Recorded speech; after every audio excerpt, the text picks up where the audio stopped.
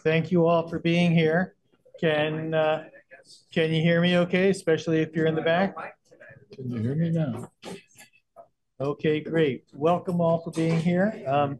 I will call our special meeting to order, and I will go over a few meeting logistics. Anyone who's participating remotely, I would ask you to change your name display so that it shows your first and last name so we know who we're talking to and who's talking to us. Anyone who wishes to speak must be recognized by the mayor. We'd ask you to start out by stating your name and where you live. I'd ask you to keep your... Can you speak up, please?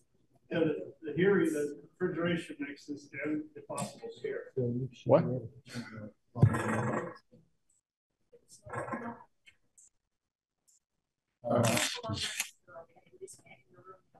You can sit closer too. Yeah, I think everyone needs to try to speak as loud as possible. And I will continue to do that. I recognize we've got some interference. Anyone who wishes to speak, we'd ask you to keep your comments to 3 minutes, although since it is a workshop format, I'll try to maintain some flexibility on the timing. And that is about it. Anyone who speaks out of turn goes on too long or veers away from the topic at hand, we will ask you to redirect your comments to what we're here to talk about. I'll start out. We have some council members who are here participating remotely. I would ask them to introduce themselves. This is Carrie Brown, District 3. Eileen Cohn, District 2. Thank you. And Councillor Heaney will be here a little later. Next item is to approve the agenda. I assume the members of the council, there's no changes proposed for the agenda.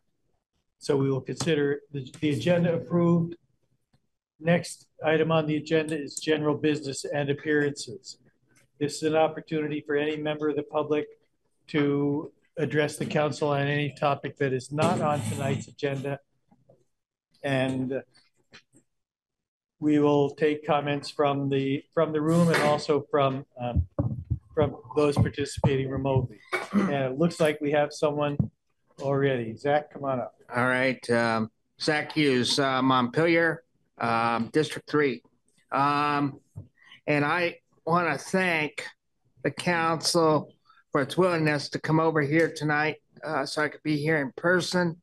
And thank the council in general and the city staff for all the work we've done over the last 5 years on this topic we'll discuss. But I wanted to speak about another topic.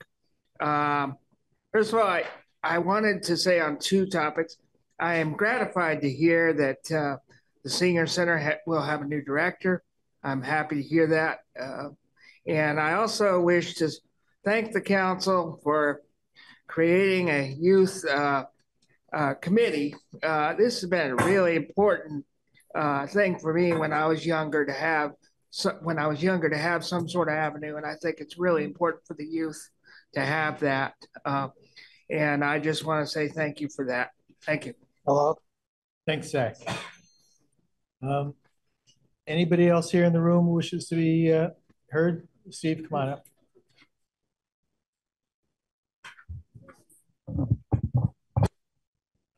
I need to sit down.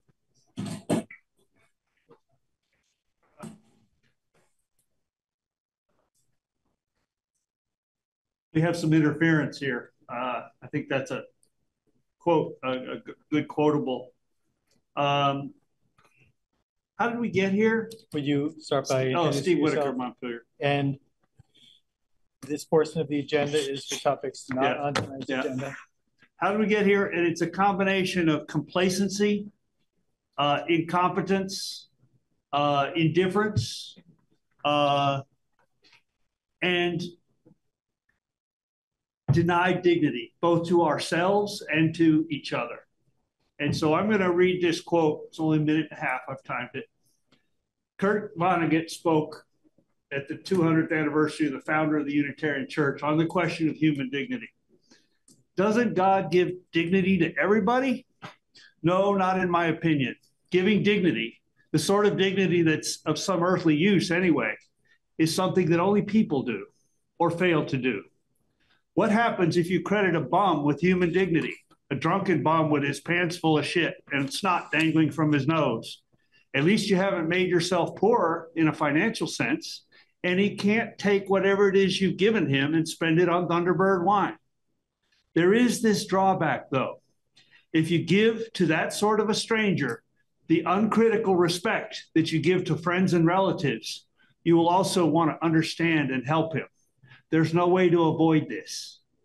Be warned, if you allow yourself to see dignity in someone, you've doomed yourself to wanting to understand and help whoever it is.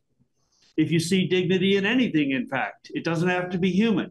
You will still want to understand it and help it. Many people are now seeing dignity in the lower animals in the plant world and waterfalls and deserts, and even in the entire planet and its atmosphere. And now they are helpless not to want to understand and to help these things. Poor souls. Thank you.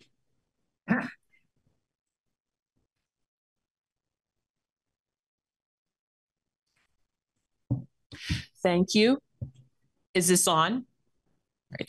My name. But I'm not sure it's not amplifying within the room, I think. So you need to. Yeah, we can hear it. Oh. Okay. My name is Opeyemi Param.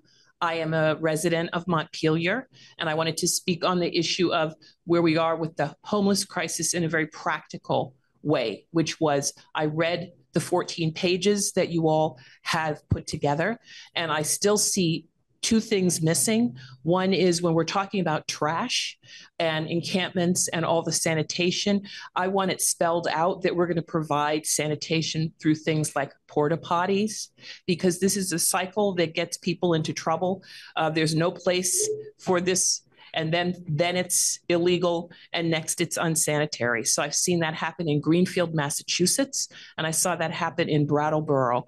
Brattleboro had the sense to immediately, when they had trouble with unhoused people, get some porta potties in public places downtown and various parts of town. Issue number two, very quickly, the people I do not see represented here as stakeholders remain people who have substance addiction problems, and women particularly, but everyone experiencing domestic abuse, because those are the people that people don't want to take into their homes and are making it difficult for everybody to get behind the fact that that's not representative of everybody. That is a subset of people who are unhoused right now, but they're not in the room as a part of this conversation as I see it. Thank you for listening. Thank you. Yes, come on up.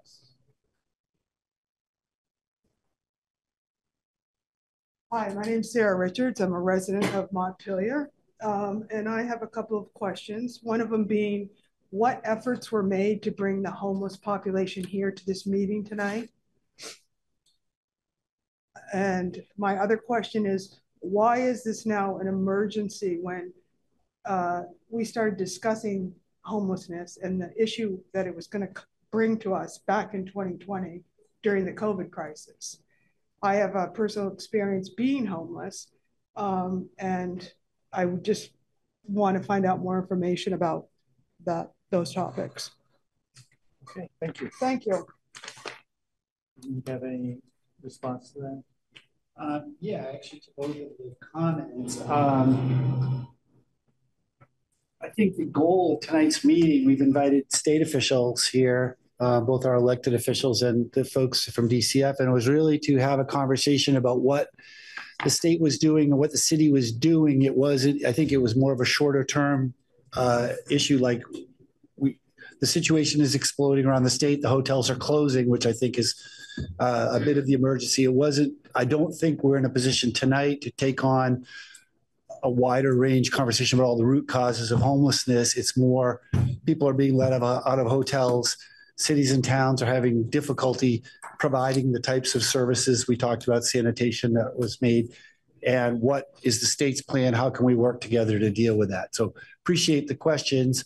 Certainly, it has been a long conversation. We had a huge meeting this summer where we invited all of our service providers and folks to be there. We had a couple meetings in August where we had homeless folks present. So it's an ongoing conversation. No one's going to solve problems tonight. The goal really is to work with our state partners to figure out what we can put in place and what folks in the community are concerned about and want to see dealt with. So great questions. And I think that's at least my answer. I can't answer for the elected officials. But. Were the homeless invited? There's a question.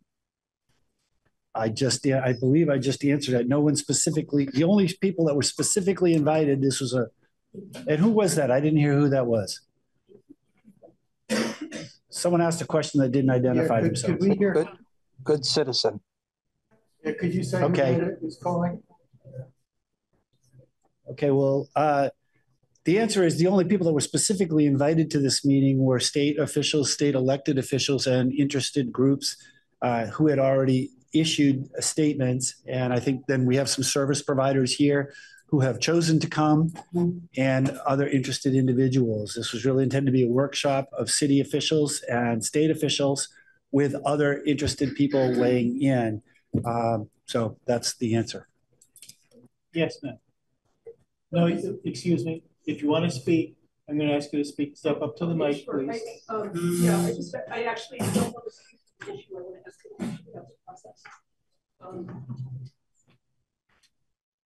My name is Victoria Rodine. I'm a resident of Montpelier and a member of the homelessness task force. And somebody just very wisely asked me, who's here as a stakeholder, asked me when is the appropriate time for them to speak.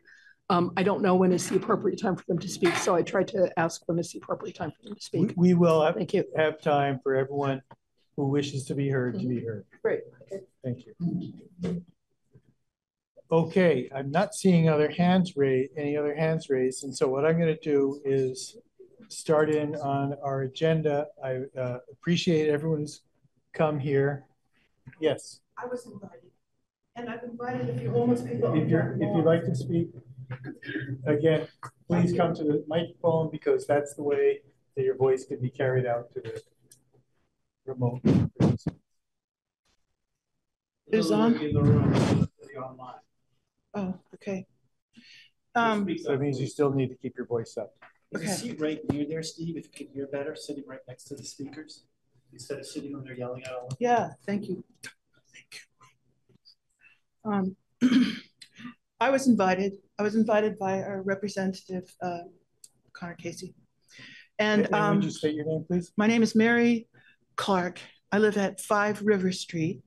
I'm a retired from the Montpelier Police Force as a community service officer. That's what my title is. I wrote parking tickets, and I went to the food shelves, and I went to the soup kitchens, and I went to the library, and I went to all the places where people who were vulnerable and in need were. And when the chief hired me, he asked me, he said, you know, I need you to keep an eye out for more vulnerable people in our city. And I thought that was nice. So I worked for him for 10 years, but I've been going to the soup kitchens for 20 years. And they were instituted by Montpelier had an interfaith council, 1980. They've been going on since 1980. And they provide a warm meal and smiles, you know, just nice company every day at a different church in Montpelier. They've been doing this for 45 years. Okay, so yesterday there was a rumble at one. Things are getting out of control. And why all of a sudden now, you know, why is this all this homeless, why? And well, my thinking is that it's just too tough to comply with the way the postmodern world is. I'm struggling, and I'm a pretty smart, educated person. And I just think, wow, you know, people who haven't had the opportunities that I've had aren't gonna be able to do this. And okay, so what's different? Well, this year, since the flood, the soup kitchen has been at the same place every day. And you wouldn't think at first glance this is any big deal. But what it has done, it's caused a sort of creation of a group, of a club. We've gotten to know each other. You know, we're more than acquaintances a little bit. And this was in 7 days last week. This guy 25 years ago prophesied that without clubs and groups, democracy was facing an end and the isolation would become overwhelming. And I just think, well, it took 25 years for anybody to listen to him. And here's the documentary, and I haven't seen it, but I've just witnessed, you know, the power of this at this daily meal that we have here every day in Montpelier. And it's happening now. And so all of a sudden, here's this group of people that are unhoused. And what has really emerged from them is that they are amazing at surviving in the wild, you know, out in the natural forces and everything. And we are not looking at this as a potential asset, you know, that these people have to offer. And I think if we were to look at that and also that they have to have this kind of contact with the natural world and with the wild, at least for an interim. And so I've come up with a couple of ideas, little increments that I can see us maybe easing people out of tent living. Maybe some people want to stay in tent living. Maybe we should upgrade the tents and have yurts. My first idea is that we have a variety show at Lost Nation Theater. And the people who are going to put on the show are the people who are in this group that I'm talking about, who frequent the soup kitchen and the pantry and the library, and who are getting to know each other, and many of whom are unhoused. Not everybody, but a lot of people have talents. A lot of people want to show up. So I think it would be a fabulous time. And the proceeds of the show would go to buying the first yurt. You buy a yurt. Mary? Yes. You're at 3 minutes now. Is that the max? Yes. Okay. So okay. we'll make sure to get you a chance again. You will? Yes. Okay, you know what? I have to go and pick up some homeless people who I agreed to give a ride, so I'm going to have to leave. So how long again before would that be? I can't predict. Oh, not tonight, you mean? No, if you can come back, yeah, that'd be good. But I have to go pick up these kids. Okay. I promise I give them a ride. Okay. Thank you. All right. Thank you. All right, folks. I'm going to move into our agenda. As people have already observed, we've been confronting the issue of homelessness for years here in Montpelier, and the city government and the taxpayers of Montpelier have done what's within the capacity of the city to do to provide services and provide help for people, for our community members who are living without housing. But it is also very clear that the city of Montpelier, within our own resources, does not have enough resources to meet the need. And so city leaders in Montpelier and other cities across the state have come together to ask state government to step up to expand the efforts that they've been made and to address the crisis that is facing not only Montpelier, but every city of any size in the state. And so I appreciate the state officials for coming here. And I'd like to start by inviting Chris and anyone else who's come with you to give us an update on how things are going and what the state government is doing. Thank you.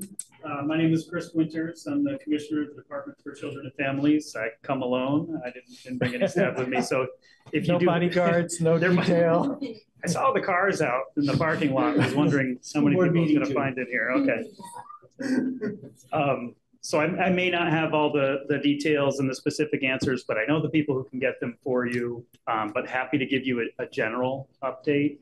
I think, you know, just as a baseline, as most people in this room know, the appropriations bill passed this year changed the hotel motel program, what we call general assistance emergency housing.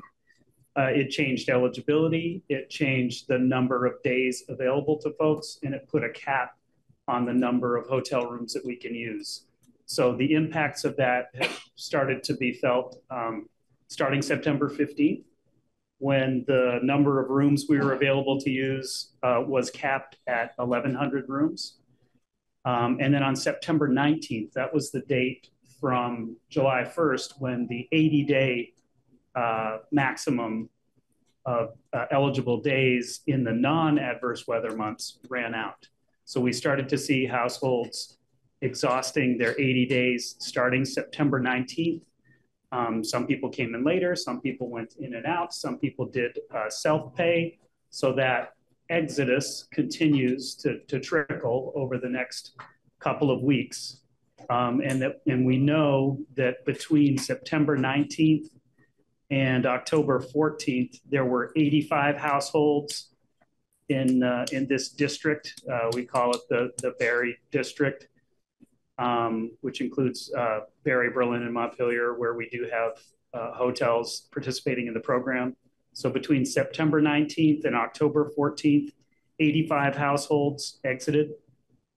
That's about 116 adults and 30 children included in that number. We will continue to see additional households exit, a much smaller number, but still significant for those families. 15 more households over the next 2 weeks. That includes 2 children. And so we understand that has a tremendous impact on communities, that has a tremendous impact on service providers who are dealing with much more than they've had to deal with before. And I do want to take the opportunity to really thank our local providers. We have some very good ones here in Central Vermont who are doing some great work to help people who are experiencing unsheltered homelessness. I'll say that we do continue to run the hotel motel program for others who have come into it. There are still 93 rooms being used in the area. That's 90 different households. Again, similar numbers, 123 adults and 33 children.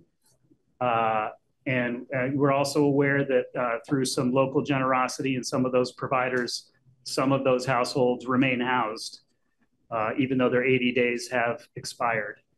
The program shifts again back to no room cap on December 1st. But of course, we have an immediate crisis in front of us with the people who have exhausted their days, who are unsheltered, who right now don't qualify for general assistance emergency housing. Starting July 1st, when this bill was passed, we had an appropriation of $10 million to stand up additional emergency shelter across the state. I'll tell you that that's always challenging. You have to have a willing community, and say we're very thankful that Montpelier is a willing community. We don't see that in every community. You need to have the buildings available, and you need to have a provider to run the shelter, to run it safely, to run it responsibly, to provide the services that the folks staying there need. So with that $10 million, we received quite a few applications, including from Good Samaritan Haven. And we have 6 projects that we're running right now to stand up additional shelter capacity across the state, in St. Albans, in Burlington, in Rutland, in the Upper Valley, and here in Montpelier by expanding some additional beds at the Elks Club and improving the facilities. In addition to that, you probably saw the news recently that the state is moving to open 3 additional shelters focused on families. We're providing the state properties for that. We've been, looking for quite a while at the different vacant state properties that we have that could potentially be used for shelter. And we've identified the former police barracks in Williston, the Waterbury Armory, which we've been having conversations with the Waterbury community for quite some time about that. And there are a couple of other properties here in Montpelier, I think former state office buildings, residential-like buildings that we're taking a look at that. And do we know what buildings those are yet? I don't think I can say today, Councilor McCullough, but that's a lot of moving parts with that. I was just about to say we still don't have a provider, which is key. And so we have to have conversations about that and see what we can possibly do. Same goes for Waterbury, same goes for Williston. I will say that in the past year, we have added approximately across the state 100 shelter beds. So I think part of the strategy is to increase shelter space as the GA program decreases. It's not been a one-to-one decrease to increase by any means.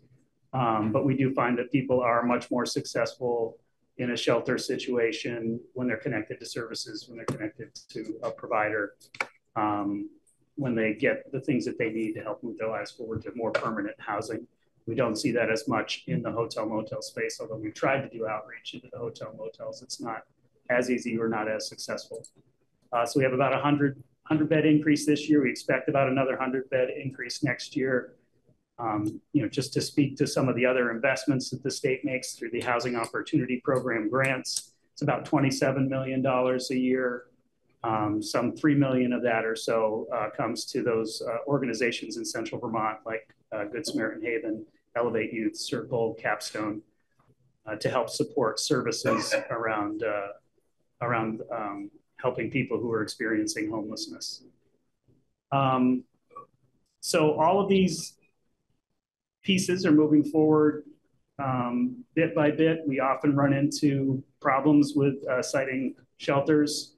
We either have zoning issues, we have community opposition, and in particular, it's very difficult to find the workforce and the providers to run those shelter operations.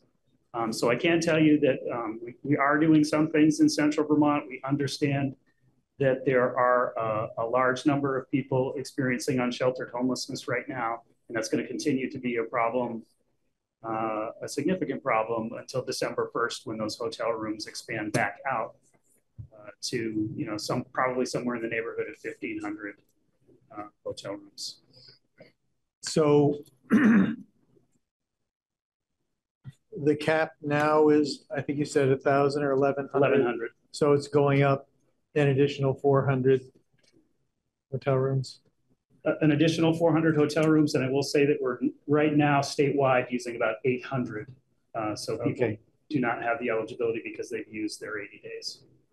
And that even when the cap goes away on December 1st, the 80-day limit stays in effect. Is that right? It does. And I expect the legislature will take a look at that as soon as they're back in session. But I think a lot more people than folks anticipated stayed in from July 1st straight through to September 19th, used their 80 days up and are no longer eligible. That 80 days is a cap all the way through July 1st of next year.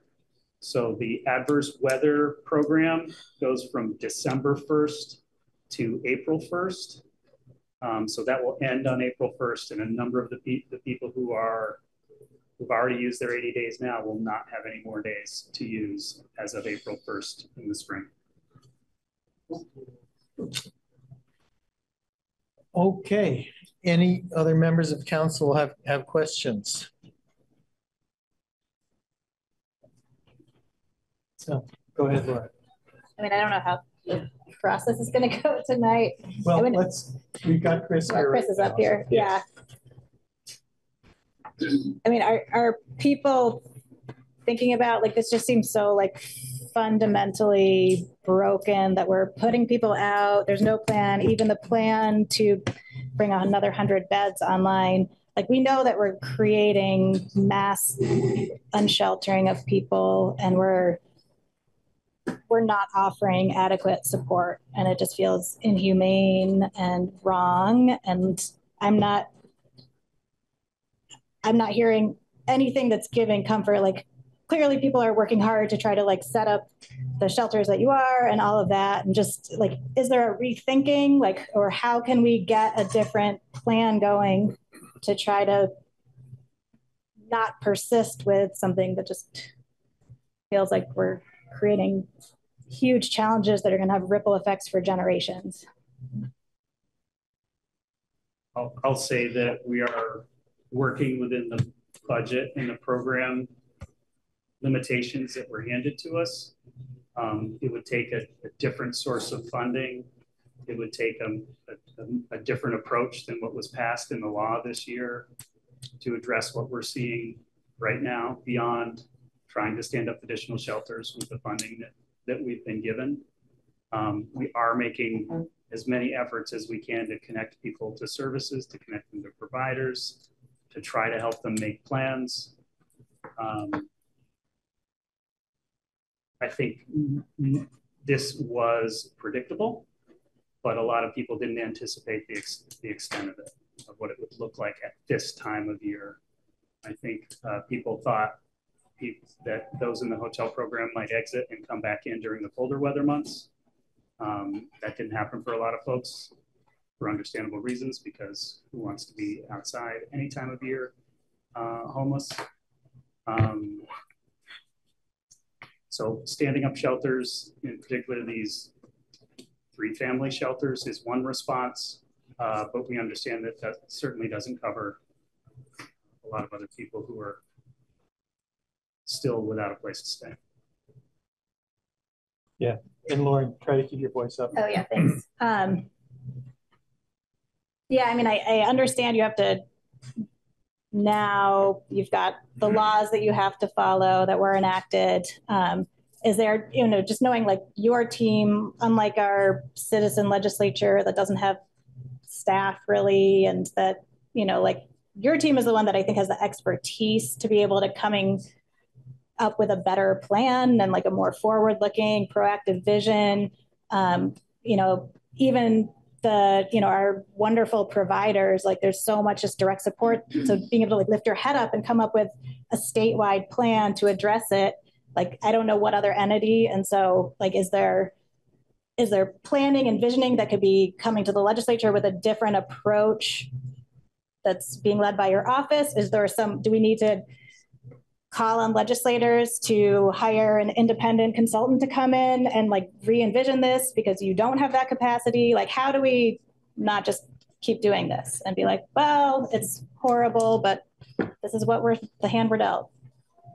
It's a really complicated question. It's one thing that we talked about a lot is that we need more affordable housing units. We have supports, we have subsidies, we have the services to move people into more permanent housing, but we don't have the units to do that. So housing is obviously a big part of the discussion. And then the other approach has been to try to increase the number of traditional shelter beds as we decrease the hotel motel program. And it was a budget discussion in the legislature to try to make the size of the program fit into a certain budget number. And I guess those decisions didn't take into account what was going to be happening right now. Carrie. Thank you so much, Chris. I really want to follow up on what you and Lauren were just talking about. And so just first of all, I want to say I really appreciate you being here tonight. And I completely appreciate that you are working within the limitations of the legislature. And I know what that's like. So I have 2 questions.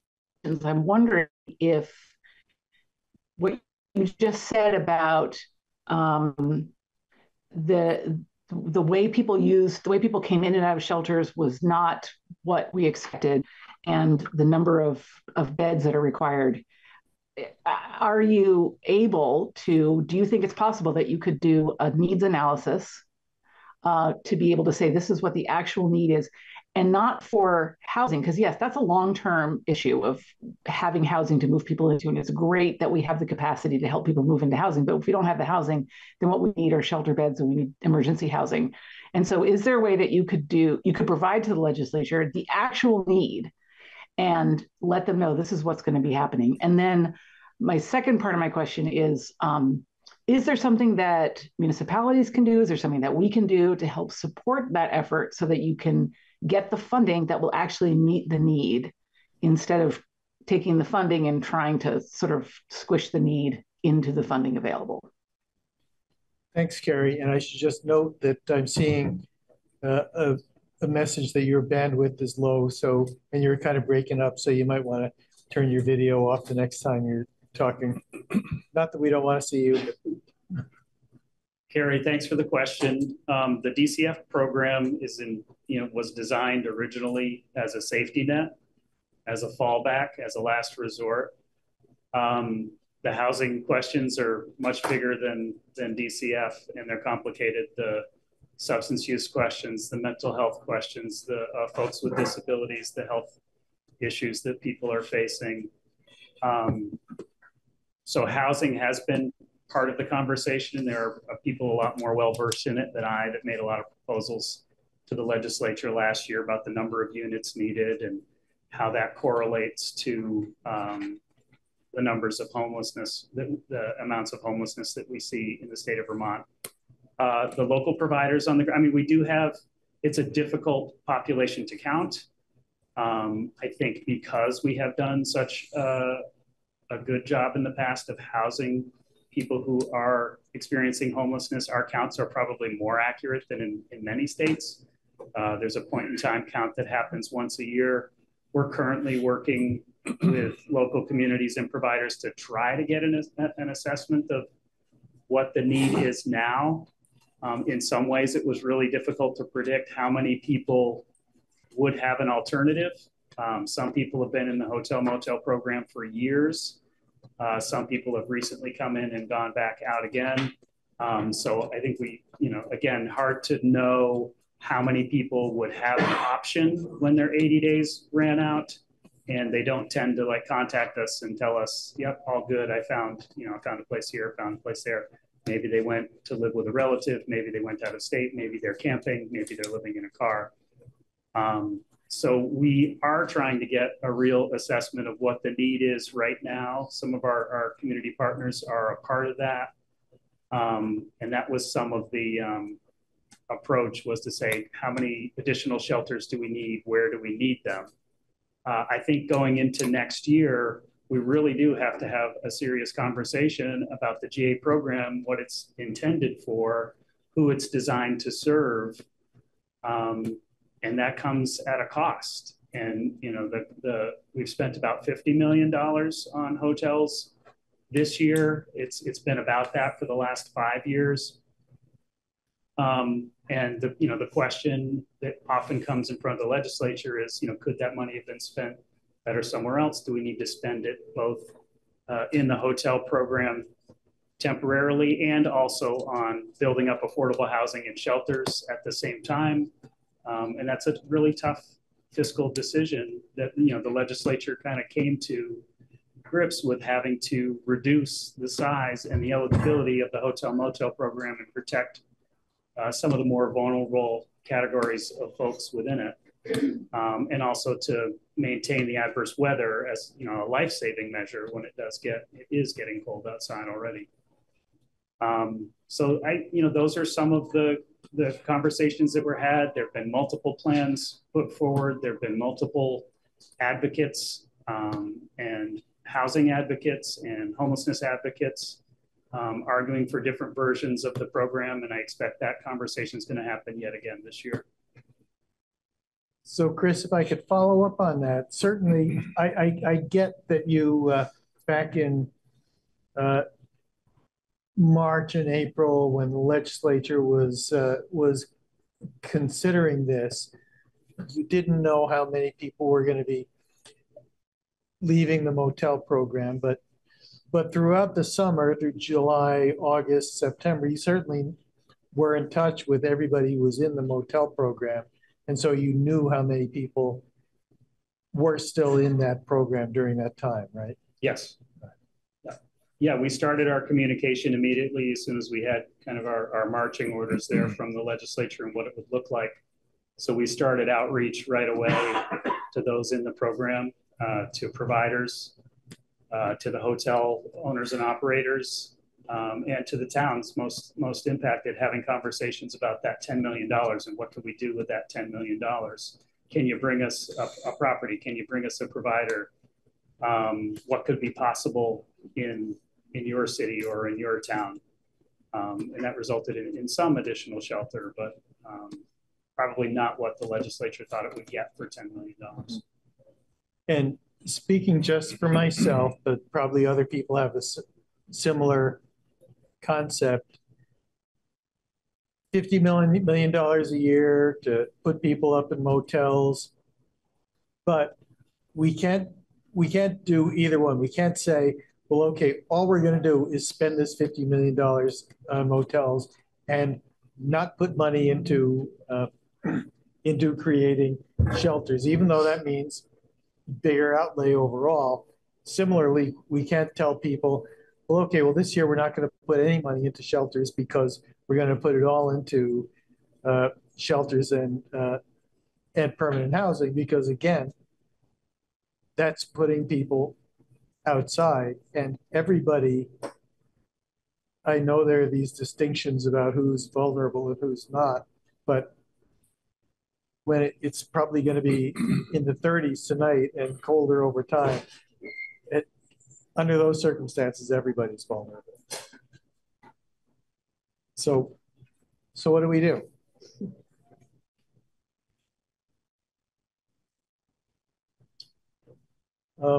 Jack? Yes.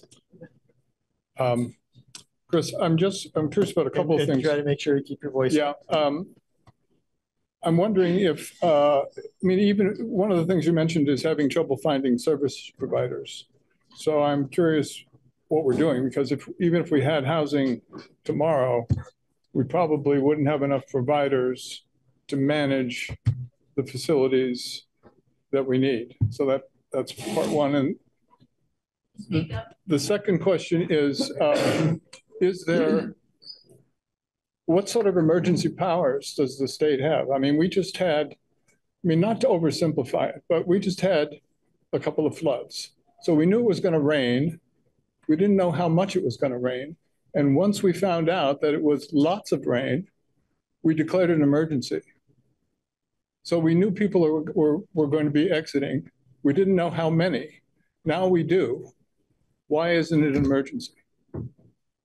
That's a good question. Many people have asked, can we declare a state of emergency? I think the governor does have the power to do that. What would that accomplish? I mean, if he did declare it an emergency, what does that open up in this case? Because it's not an earthquake, it's not a flood. It's I'm not exactly sure. I'm not the legal scholar on the governor's emergency powers, but I think shelters could be just placed in communities over there, whether they wanted them or not. You could utilize the National Guard. You could, tap some other funding sources if a state of emergency were declared. But I think there's folks who don't think we're at a point of a state of emergency. Other state funding sources or federal? State. I don't think we state. I guess we could ask for that. I'm not sure. Yeah. Something like that for a situation like this, not flooding. Yeah. Hi, Chris. My name's Adrian, and thank you for being here tonight. My background's in public health. I work in public health. Homelessness has been declared a national emergency. I work with CDC every day, and there's been federal funds that have been set aside to focus on this issue. It is extremely complex, as you have stated. And homelessness impacts every part of our government. It knows no boundaries. And so from a government perspective, thinking at a systems level, how is the state of Vermont working across all of our government agencies to coordinate, to talk, to share funding? It's not just coming from your department. There should be money coming from the Department of Public Health. There absolutely should be federal funds coming into the state of Vermont to support housing, to support homelessness, to support shelters, to support food, to support, everything that is part of a human. We should be able to receive funding to support that. We should be able to be training people. There's the workforce issue. It is a very holistic approach that we should be taking in Vermont. And I just don't see that happening. It's very frustrating. And it really comes from the top down at our governor that, I feel very strongly should commission a statewide, commission on homelessness to look at it from all aspects of who we are as humans and how we live and policies and how it impacts who we are. So, you know, you're sitting here representing one department, so thank you for that. But what about everybody else? Like, what does that look like? I feel like this puzzle is not complete, and I don't understand how it works. And I'm feeling very lost.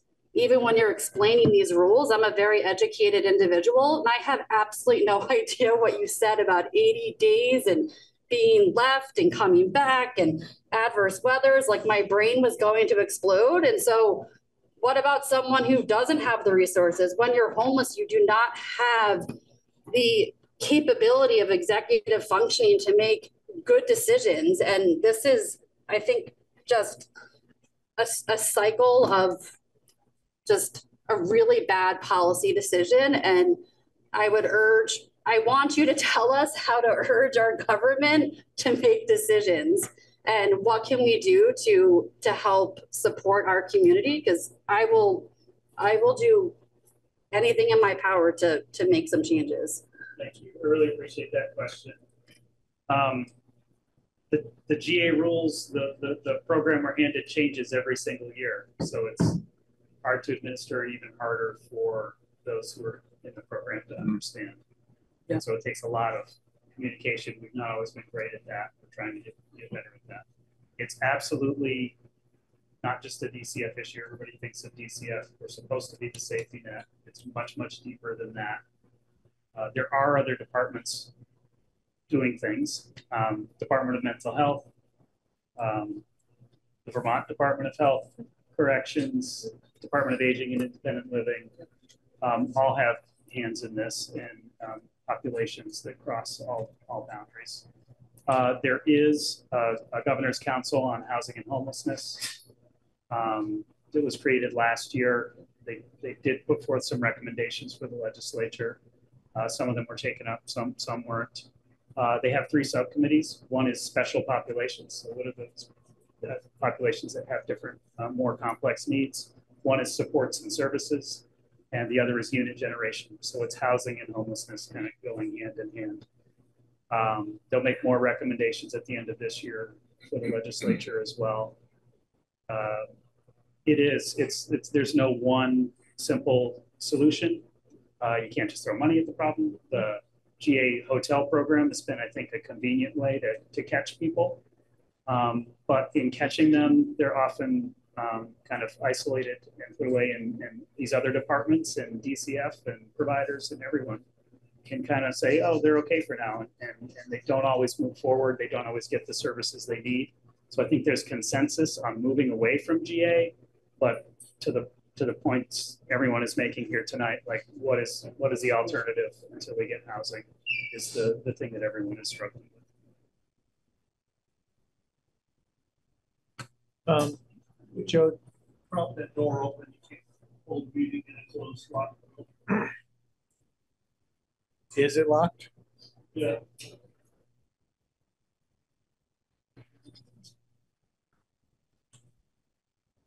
Jody. We'll take a minute. I did not hear you. Okay. No, that's good. I just said your name once. So that's okay. Hi, Jody Pedersen from Freedom Drive. I had a couple of questions. The first one was similar to something Adrian just said. I didn't understand the 80-day cutoff. Are they allowed to be housed again on 12/1, even if they've already used their 80 days? That's my first part of my question. Second is, I was wondering if you knew that what the local churches in Montpelier are doing. They've adopted unhoused families or people, and there's people who have written checks for 1,000, 500 individual people who are throwing money into the pot to house these people until December 1st.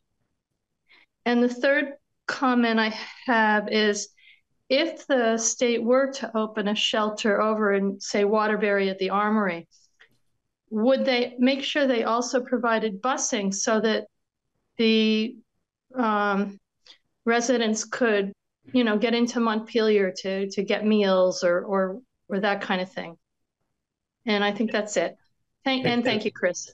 Thank you, Jody. The 80 days does not count against your time between December 1st and April 1st. So it's totally separate. The 80 days does run in a calendar year. So whenever you first start using your 80 days, you have a full 80 days in that calendar year, exclusive of the time between December 1st and April 1st. I had heard something about the local churches keeping people housed, and others was speaking to that earlier. Kind of the generosity there is really amazing. And then I'm sorry, what was your third question? I didn't write it down. Transportation, yes. Transportation is always a part of the planning for any shelter to make sure people can get to services. If we're doing a family shelter in Waterbury or Montpelier or somewhere else, school consideration would come into account if they're not in that community. Even if they are in that community, getting kids to and from school, getting folks to and from medical appointments, hopefully bringing a number of services on site to make it even more convenient for people to connect and get what they need. Thanks, Chris. We've especially invited a number of people here who, for their expertise and their involvement in the situation. So I'd like to call on some of those people who are here who'd like, if they have comments at this point. We've invited members of our homelessness task force to be here. And I wonder if there's someone here who would like to, from the homelessness task force, would like to speak up. Thanks, Chris. Thank you. Yeah, don't leave. Yeah. Don't leave. I'll be right here. Is that okay? Perfect. Here he goes.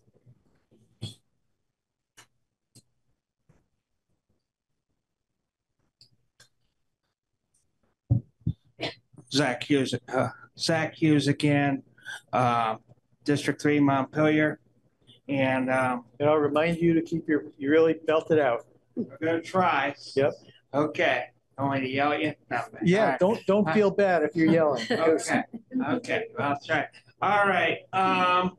So we're here, your homelessness task force. It's great to meet with y'all. Been 5 years doing different things, taking some positives and some criticisms.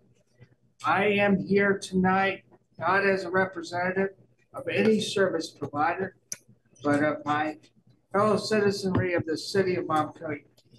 I do not get paid to be here, nothing like that. I want to clear that up right now, and I know y'all are. So I want to get down to it. We started out 5 years ago around this time, and it was supposed to be a work group, as I understood it, where we're going to come back and give y'all some recommendations on some issues appearing in our city that were concerning at the time. We have continued as a task force almost each week, every month, almost every couple of, and we are working diligently with what we are also handed as far as, constraints. We are grateful to have this opportunity tonight, and we are going to tell you through people here who are going to speak what we are interested in.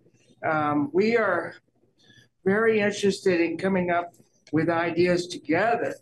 And we've said that 5 years ago, but I think the reality is we are confronted with a very serious situation. Some of the stuff that we want to be able to do jointly is, look at that encampment policy again. And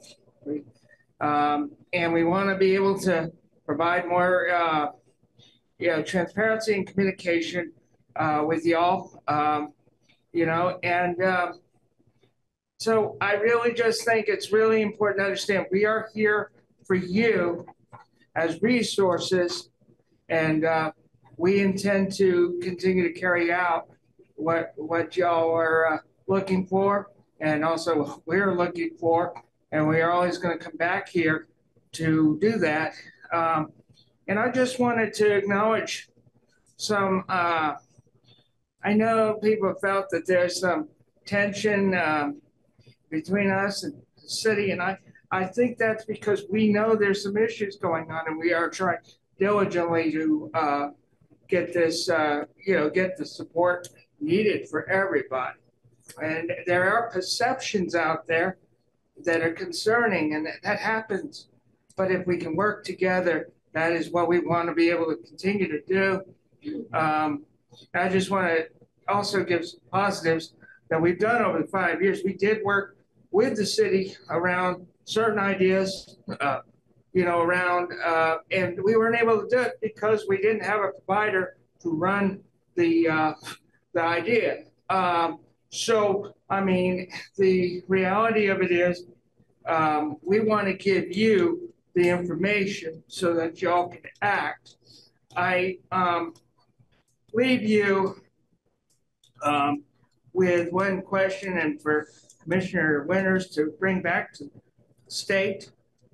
Why is it that we had 4 years? We didn't know we had 4 years, but we had a significant amount of time to figure this out. Crisis ends usually. We know that COVID was going to come to a close. And yet, what was really done? Where are we at now? Did we make necessary policy changes? Or were we using the hotel program as a placeholder temporarily? And I'm maybe speaking on my own terms here a little bit, but I think it represents the questions that we've asked. And this has been a unique opportunity. So it's great the governor formed that council, but what happened in the 4 years? Did we sit in Zoom meetings and come up with ideas and we couldn't execute them? We're spending $50 million a year. That could have been used probably for housing. We could have done it. But anyway, I appreciate your time this evening. I did have some notes, but my colleagues will talk to you. Thank you. Thanks, Zach. And do you have someone who you think should be up next? I call up Tori. Okay. You want to call someone? You got it.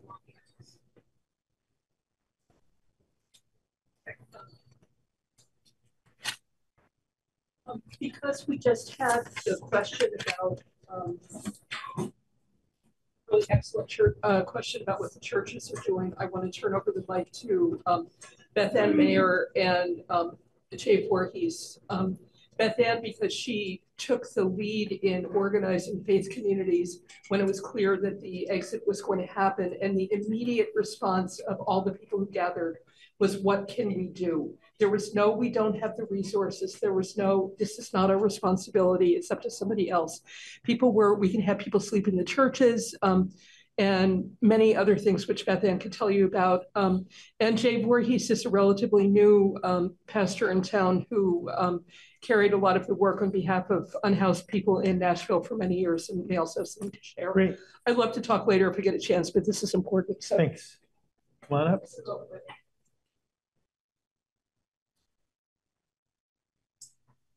Hi, I'm Beth Ann Mayer. I can usually talk pretty loud. And the church, downtown churches in Montpelier came together, and the generosity has been incredible. I think it's close to 50 people have raised a sum of money that's been keeping, at this point, 7 families who have children in the Montpelier schools in the hotels. Being in the hotels is obviously not a great place for families. I've been, one of the families we've been connected with that we're supporting has 3 children and a mom in a hotel room with 2 queen beds, eating from a microwave and a mini fridge. But that's better than the alternative of having them camping outside. So we are paying $70 a night to the hotel owners for each room for people as they are needing to exit until December 1st. We have a a pregnant mom who's delivering next week, who would otherwise be out in a tent and returning to a tent after her newborn is born. But we're keeping her in. But this will have shot our wad. I mean, there is not going to be another fundraising effort like this in March. And it'll take another year or two for people to really be able to come forth with that kind of generosity. So this is not something that's going to be sustainable, but it was something that we needed to do to meet a crisis. I'm also very involved in the meals that were mentioned that happen at Christ Church. Hopefully they'll be moving over to Trinity when Trinity gets its electricity back.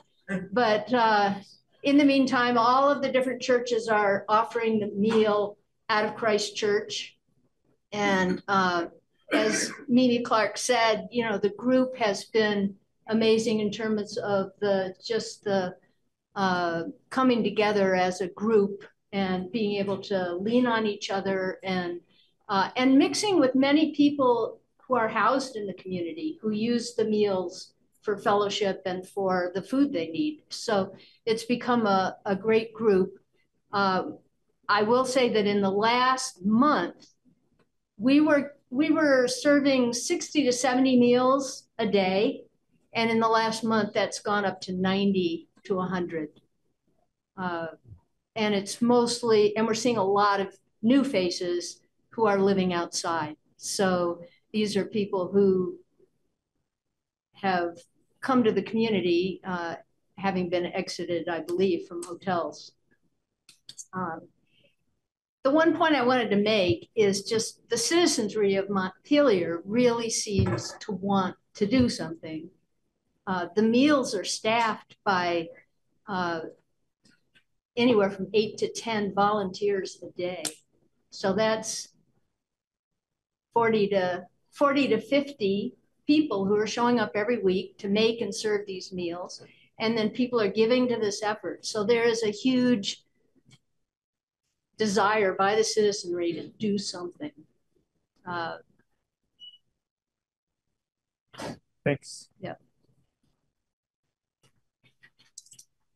Jay?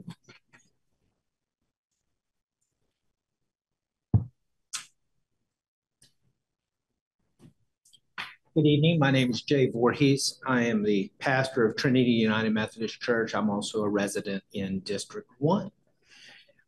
Good to see y'all. I had a couple of questions for Chris. I think one of the things that I'm not hearing is what the relationship with the Department of Housing and Urban Development is. And the reason I ask that is because I know in Nashville, where I just came from, we had a very tight relationship. We had a HUD technical assistant that was making recommendations along the way of how Nashville could respond. Part of that led to the installation of what we called a mobile housing navigation center in the church that I served at the time, which was a 15-bed transitional living unit staffed with 2 case managers with the goal of moving folks into permanent housing. You know, as Nashville had a housing shortage as well. So they originally were very optimistic and saying 30 to 90 days, and it was more like a year. But we saw 50 to 60% of those residents that came to live with us end up moving into permanent housing and finding stability. And so the question for me is, where are we in conversation with Housing and Urban Development about those kinds of issues? One of the reasons they chose faith communities to locate what are now, I think, 6 of these housing centers was because the federal RLUIPA laws allow faith communities to do things that are outside of, as long as it's consistent with their mission, the zoning laws do not apply. Internal codes laws apply, but zoning laws do not apply according to the federal law. And so that gives the faith communities a little bit more ability to ramp up and be able to do those things. It really required a partnership between government and the faith communities to do it. We couldn't have done it on our own. The government provided the staffing and the financial support for a provider that provided staffing. They also provided some building renovation money to allow for it to come up to codes, but it worked, and it was fairly successful in Nashville. The community that I served, the neighborhood of Nashville I served, had a population about the size of Burlington's and had a homeless population within just that community of about 500 people. We had a definite need, just like we have here, but we were looking for solutions. And I don't claim that Nashville has it all solved, because they don't, okay?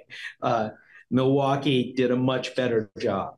But again, part of what I'm hearing from the state level is, well, we've got these boundaries, but I'm not hearing about these other, just kind of what Councilman Gill said, Councilperson Gill said, I'm not hearing about this kind of broader conversation with the feds and other funding streams to be able to try to help us. So thank you for your time. Thank you. Do you have an answer? Yeah, I can just say that it. Why don't you get up to the? Sure. Yep. Sorry to keep making people move, but we do receive HUD funding. We do have a relationship with Housing and Urban Development. We meet occasionally with the Interfaith Action Group and understand that, you know, what used to be a lot of shelters in church basements are just not possible, either with, you know, the complexity of the population or the number of volunteers who are available to do that work. And really appreciate the work that churches and other folks in those communities do. I can't speak very specifically to what our relationship with HUD is like, but I'm happy to connect with you afterward and talk if you have some ideas about how we can potentially partner. thanks. I know come on up, yeah. Perfect timing for that. Hi, everyone. I'm Meredith Warner. I'm the interim co-chair of the Homelessness Task Force.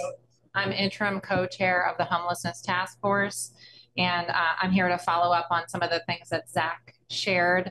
And I'm also a staff person and the deputy director at Good Samaritan Haven. And I'm being really transparent and clear about that because my role in the task force is complicated by that. I think it's really important that service providers participate and are part of the task force. But of course, I want to be transparent about my relationship with that. And so I'm going to read from you a document that we discussed at our meeting this morning at 11:30. And hopefully some of my task force members who are here will also follow up if I miss anything. So and I'll ask for a show of hands. In the back, is it loud enough, or do you need her to be louder? It's not loud enough. Okay. Okay, thanks. So last week, the Homelessness Task Force sent a memo to City Council and to the Mayor expressing a past motion that was part of that meeting, and I'm just going to read that aloud. It says, "Our community unified must continue to advocate for the state to reinstate the motel program to pre-July 2024 levels. This will allow time to develop a new, sustainable plan to shelter our most vulnerable neighbors.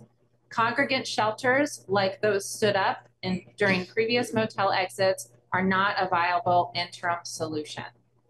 So that was one of the things that we would love to see the council to support.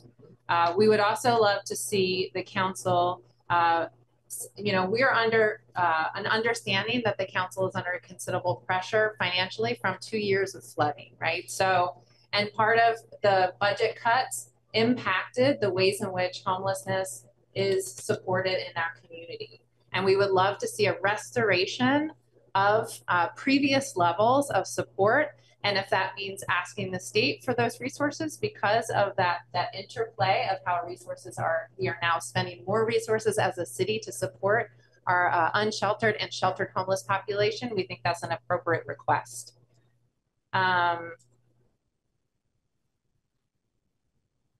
We're also interested in a conversation with the state about how we shift what we do to a public health response instead of to just a public safety response. We're interested in street outreach programs, but especially with collaborations with some of our partners in healthcare, possibly a medical mobile unit support for substance use and mental health care, and really looking at harm reduction strategies to mitigate risk and improve health outcomes. We have great partners in Central Vermont. We have Central Vermont Medical Center. We also have the People's Health and Wellness Clinic. So we have great partners, we think, here that could support some of those requests, and we'd love to see the state partner with us on some of those ideas. The rest really has to do more with recommendations to the council, I think, around other things the city could explore in terms of housing opportunities like single room occupancy, really diversifying our housing units. But I think that's less of a request to the state than it is so much to share along with you. So those are the ones I'm going to pass along. And I'm going to ask any other members here to come forward if I've missed anything. I edited out just what I thought was looking at Tori and Bev and those of you who are here online to just help me if you feel like there's anything that fell more into the state looking rather than the council looking ideas that we talked about today. And I thank you. And one last thing too is to just say that you've all read the memo that we sent. We offered the idea of a public health emergency or a declaration of a state of emergency by the state. And we also would love to see an opportunity for more safe camping locations. So the state has land. Some of that land in Montpelier used to be available to campers, and it is no longer. And so that would be another potential request that we could, I think of the state itself. Not that I don't personally think camping should be discussed as a viable option. However, unfortunately, that's where we're at. And if that's where we're at, how can the state support that need for space? Thank you. Thanks, Meredith. Anyone from the housing or for homelessness task force that wants to be heard that has not been heard from yet? Okay, one of the categories that we invited here, and I know there's some time constraints, but we invited our members of our legislative delegation to come. And I know we have Senators Watson, Perchlik, and Cummings. Should we say that in reverse order? Representative Casey. Do you have anything that you can bring to us? Go first. So thanks very much, City Council, for bringing us all together today. I think it's an important discussion and probably long overdue. I want to preface this by saying I have tremendous respect for the commissioner. I think he's a really good man, and tremendous respect for the staff at the DCF there. All of state government's working tremendously on the staff with, I think, almost 1,000 vacancies in state government last time I checked there. So there's a lot of people front lines doing the hard work. And I want to thank everybody in the audience here who's working for providers and also doing the really hard work. But I think we need to talk about how we got here and then what we do going forward. And I would push back on, I think, how it's been characterized that the administration has been given this budget by the legislature and they're working the best they can to do it through no fault of their own. The budget is inherently a compromised document. And even though we may have a Democratic majority in the House and the Senate there, we realize that almost everything we do, we're looking down the barrel of a veto gun here. And, you know, when we started with the administration, what they offered us, instead of the 80 days cap, was a 28 days cap. So we negotiated, unless you're able to convince 99 of your buddies to go the same way you are, you're left with a budget compromise. And I think if you talk to leadership, if you talk to anybody, we made the mistake of having too much faith in this administration to be creative and put ideas on the table that would get us out of this. And I think many of us, myself included, are ashamed that we supported this and had this faith in the administration, because you didn't have to be Nostradamus a few years ago to see that we would be where we are now, right? We had this discussion a couple of years ago when many of us voted against the budget, and we're adamantly against the abolishment of the hotel voucher program. So we are where we are. And, you know, I think a budget is a statement of your values. And Governor Scott has preached an austerity budget. In fact, you could hear him on the radio, on TV right now, blaming the legislature for raising too much money. So like anybody who looks you in the eye and says, we're going to get out of this without spending a ton of money is lying to you, right? We need to make substantial investments in this to help out our municipalities, our providers who are underpaid and overworked, and we're not willing to do that. And this is what Vermont is right now. Vermont is somebody with on a ventilator looking for an outlet near a pillar on City Hall so they can breathe. Vermont is the woman I spoke to at the Hilltop who had a horrible life and didn't even have the cognitive abilities to go out and get food for herself. She relied on the Good Sam staff to do this, and she was pushed out on the street. So if we look at this, look in the mirror, this is the society that we have created collectively, and we all own it to some extent. So going forward, I don't even think you need to be compassionate for this population to realize that what we're doing is terrible right now. Because if you're a taxpayer in Montpelier, Barrie, any of the other population centers, sure, you might not want us to raise taxes at the state level, but you're going to be paying for it anyways. It's a cost shift to communities, and you're going to be paying for it anyways. And what's this administration's thought? Like when you come to them with flood relief, when you come to them with anything, sell some license plates, have a lemonade stand or something, let the private sector chip in and do the right thing. Well, everybody's tapped. And you know what? Like taxes are a dirty word, but we can raise revenue on people making over $500,000 a year. We absolutely can do that because the option otherwise is people dying in the dark on our bike paths like they're going to do this winter. This is ridiculous. The shelters we're setting up right now I'm on the institutions committee. It's the state police barracks, which are using to store equipment right now, the old armory. Again, I'm on institutions on the rep for Montpelier. There's been no conversation with me that we're even using a state office building right now for shelters. And the snow is about to fall. So the only thing we should be talking about doing right now is either A, bringing back the hotel voucher program to its full capacity, unless we have some good ideas and are willing to put some money into this. We should definitely be listening to everybody here. But we can't go on like this, or the governor should call us back into session and we'll do the work that he obviously isn't able or not willing to do. Again, it's not with the commissioner, it's not with the departments. It starts at the top. And you'll see in the next few weeks, a budget instruction document will go out to every department and state government. And you can bet your baby that document is going to tell them all to cut your department's budget by about 3%. Even if you left it even, right? Even if you left it even with inflation, it's still going to be cuts to every department and state government. So if we're happy with this as a situation that we're living in, that's great. Let's just go on as planned here. Let's do these makeshift shelters. Let's put people out on the street and let's leave them for dead. But I think we're better than that. And I think we all should be following the solutions of the Homelessness Task Force, with Ms. Warner just said here, and listening and investing a ton of money to get us out of this. You're just letting the clock run out. It's just going to leave a bunch of people with toe tags. So, yeah, I get a bit worked up on this. You talk to people. These are real people, real lives. It's not just numbers on a spreadsheet. And a lot of them grew up in Montpelier. We have a responsibility to do this. If we got to raise revenue, we got to do that. Because if we just cut somewhere else in the budget, we're cutting from the actual programs that look at the core roots of homelessness, mental health, substance abuse. We got to raise revenue. We got to be willing to do the hard work here. So, Connor, I agree with you completely. Do you see any?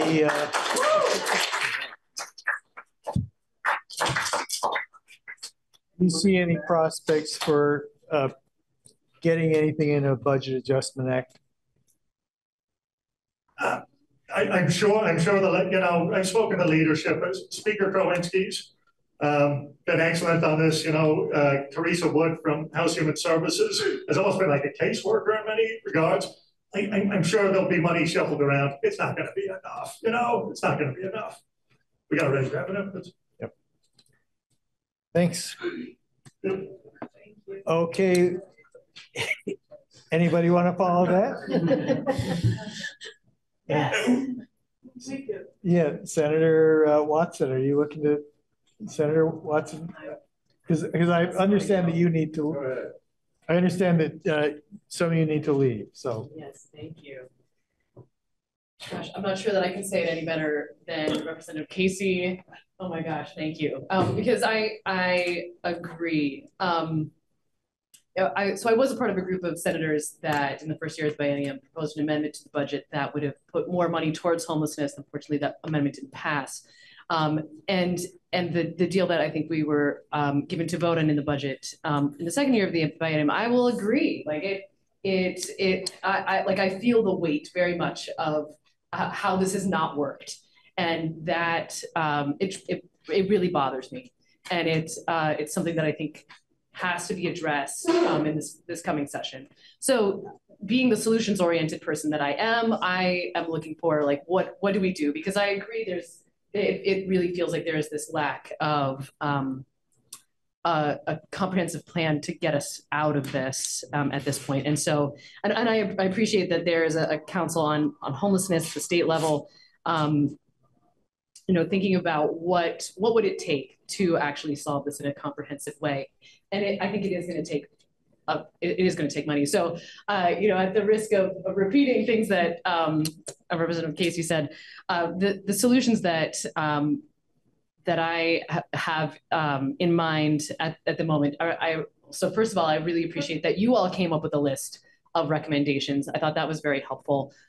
Particularly, I think there's a value in there that the state really needs to take ownership of the responsibility for folks who are experiencing homelessness. And I appreciated that it was linked to your recommendation about supporting municipalities who are providing those services. And I think that's right on. I think as we're looking at the scope of what homelessness costs, I think it would be easy to try to outsource or externalize the cost to the state, which is to say that municipalities pick up extra costs. And I want to be conscious of those, and that Montpelier, but not just Montpelier, are dealing with that burden. And so I would on my list is to include how do we adequately compensate municipalities for what they are spending to address homelessness. And then, thinking about the eligibility requirements, it feels absolutely inhumane to put people out on the street who are pregnant, who have children, who are coming out of surgery, who are seniors, who have disabilities, right? This is the, what kind of society, it has to do with what kind of society we are willing to live with, what kind of society we want to build. And certainly the society that we are living with right now, where we're putting these folks out on the street, is not, it does not feel acceptable to me. So that becomes an issue of prioritization, in terms of if we're not able to raise revenue, how we prioritize funding for homelessness services moving on into the future. And I think it would be best if we could raise revenue. So those are the things that rise to the top for me. And I think it's worth noting that,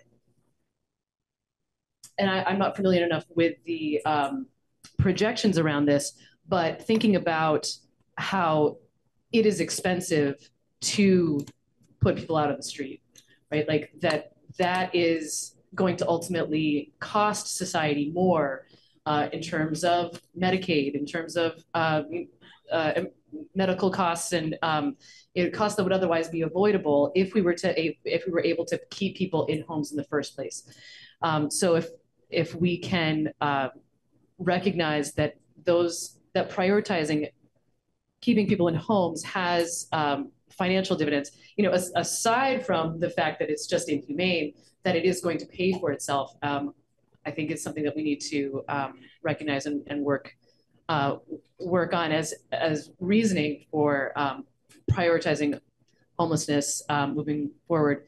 And then, on top of that, I guess I would say it's hard to not have a conversation about housing in general in talking about homelessness. I mean, the need for more housing comes up over and over again in a variety of different sectors for different reasons, and homelessness is certainly one of them. And ensuring that we have affordable places to live is critical. So I feel like those are parallel problems and solutions there. So thank you all for raising this. Thank you for having this meeting. I am looking forward to advocating with my colleagues in the Senate further about this in the coming session, because where we're at right now is unacceptable. Thanks. Thanks for being here.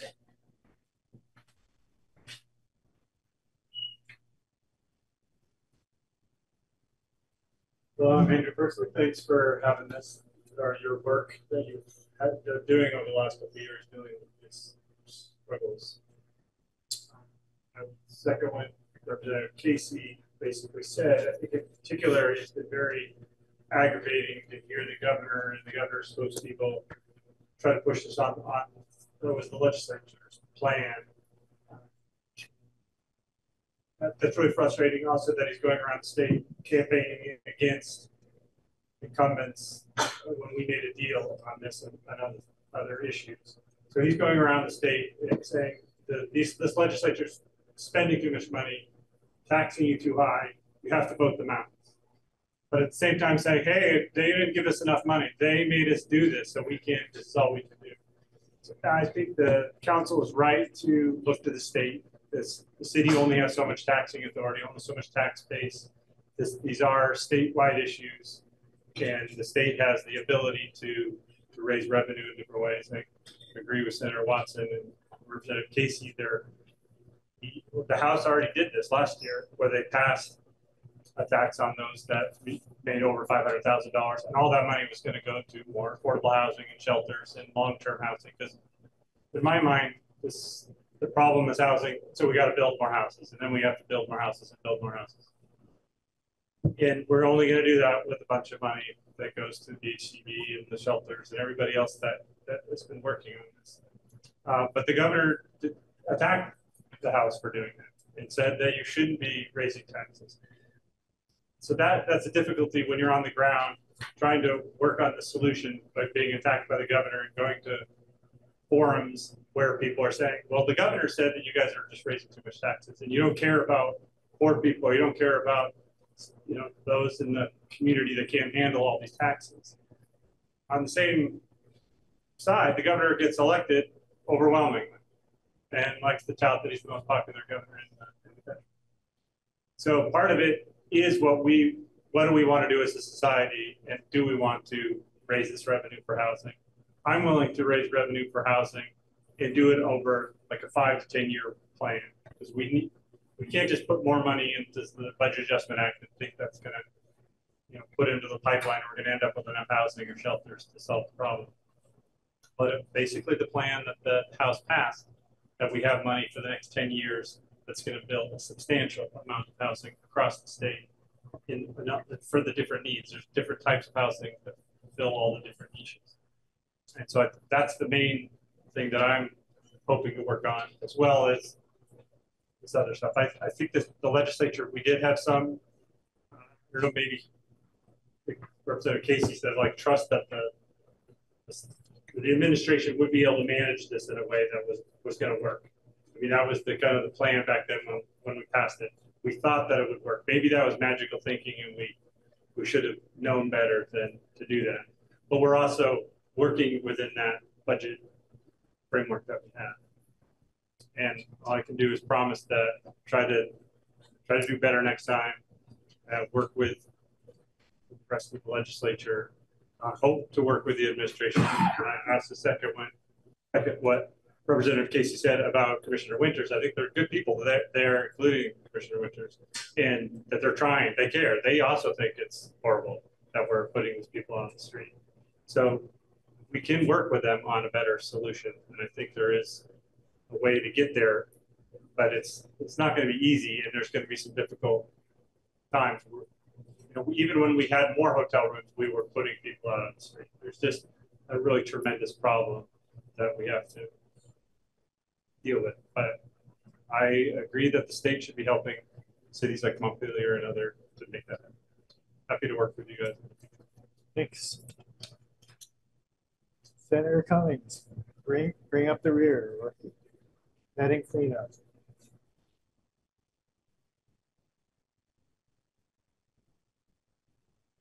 Thank you for coming. Thank you for having us. I'm going to try and eat this microphone because I haven't heard a thing in the back of the room. It's not amplifying in the room. It's just taping. So belt it out. I won't do it. I will talk in my dog training voice. I'll tell everyone to sit. This is the only major issue that did go through my committee, so I haven't been in the center of the discussion. But my committee does raise revenue. I will also tell you going around that affordability is an issue for people, just the price of groceries, the price of rent, the increase in property taxes.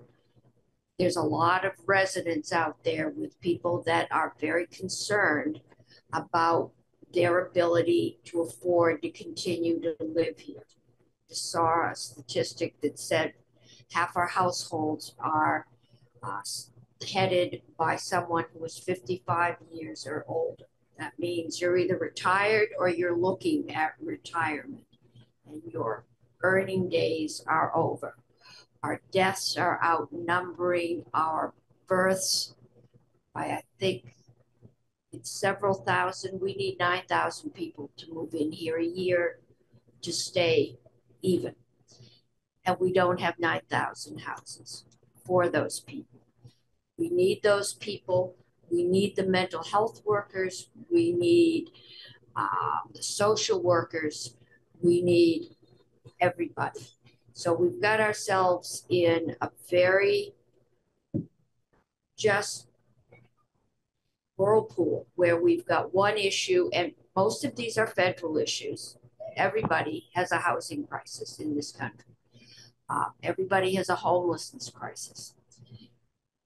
I think, yes, it is unconscionable that we are putting people out on the street.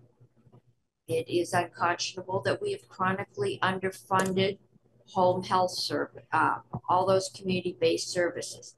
The governor level funded them all again, all this year. My committee was asked to raise money so we could give them a glorious 3% raise in this kind of an inflationary. And we did it. We need those services. My committee's job is to raise the revenue. And I think we could raise the revenue. We could do a surcharge on the income tax to address housing. We've been told we need $100 million a year to catch up. We could do that. But I've also been told that we can tax these same people to provide tuitionless college, to provide single payer health care, to fix the homeless crisis, to provide paid family leave. We're going to have to make choices because we haven't got that many rich people and we already have the second highest tax rate on that bracket of any other state in the country. We are 1/4% below the imaginary, we always hear about Massachusetts, just put a 4% surcharge. They're now paying 9%, we're paying 8 3/4. So, there's some limits as to how much we can raise. Half the people in that top tax bracket won't be in there next year. Usually it's because they sold a business, they've spent their life building, and this is their retirement. So there's some concern about, do we take their retirement money when we don't tax your IRA until you take it out, you spend it. So there are limits, and we're going to have to set those priorities. I think that's where it's going to take local officials saying, this is what, and we also have flood recovery. When we did a waterfall because revenues came in ahead of forecast. And those are the choices. You put so much into flood recovery and so much into, this all got done in appropriations. There are compromises. most compromises. Nobody's happy. The homeless issue, I think we have listened to the governor for 4 years, and we've been being told all hands on deck, we've got this under control, not to worry. And then 3 weeks later, we found out we should have worried. And it's going to take all of us to say, this is what we need to do this year. This is what our plan is. We need to help the towns come together and say, okay, we passed a bill last year that said towns can't deny having shelters downtowns in their towns. We have towns that won't let you put a shelter in. All the towns took care of their homeless. Montpelier probably wouldn't have the number that they do. And we have 1,000 more homeless people now than we did when we were doing the winter hotel program. So that number has grown. I think property tax and the rent increases are going to push that number up as people get priced out of the house, the housing market. So let's say, as I share your frustration, I'm a fixer by nature. I like to fix problems. And this is one of many this year that there are no easy fixes for. And it will take all of us coming together and focusing and deciding this is where we're going to focus. This is where we're going to concentrate. This is where we're going to raise the money. Because if 3 city councils from now, we come in and say, oh yes, we're going to come up with all this money to help you do flood recovery, raise downtown up 6 feet, we can't do it. No matter how many rich people we tax, we just don't have that many.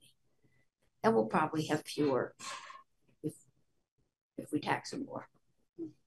I think we will do a second home tax this year.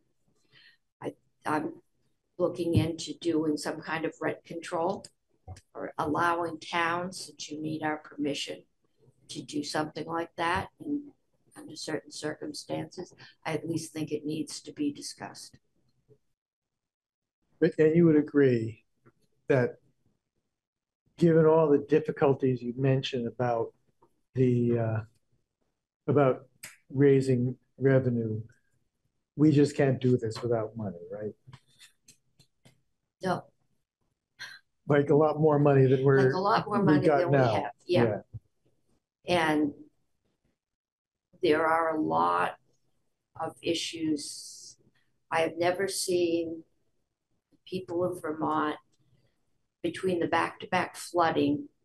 I don't have to tell anyone here what we all do when it starts to rain. The stress. I go into grocery store and I used to feed a family of 6 for less than I'm feeding 2 of us right now. And we're eating essentially the same thing, chicken and hamburger. And that's lucky you can afford that. There are people, I went to the farmer's market, it was $7 for a tomato. People can't afford that.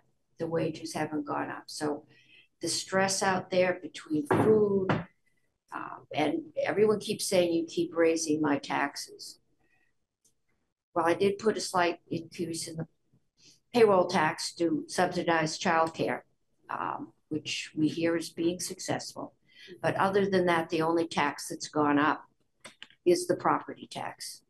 And that's because people vote to spend more. And yeah, we've got to get that under control too. Thanks so much. Thank you. Now we have some providers here who've been working day in and day out with unhoused community members. Is anyone here who has? Come on up. And thanks for being here.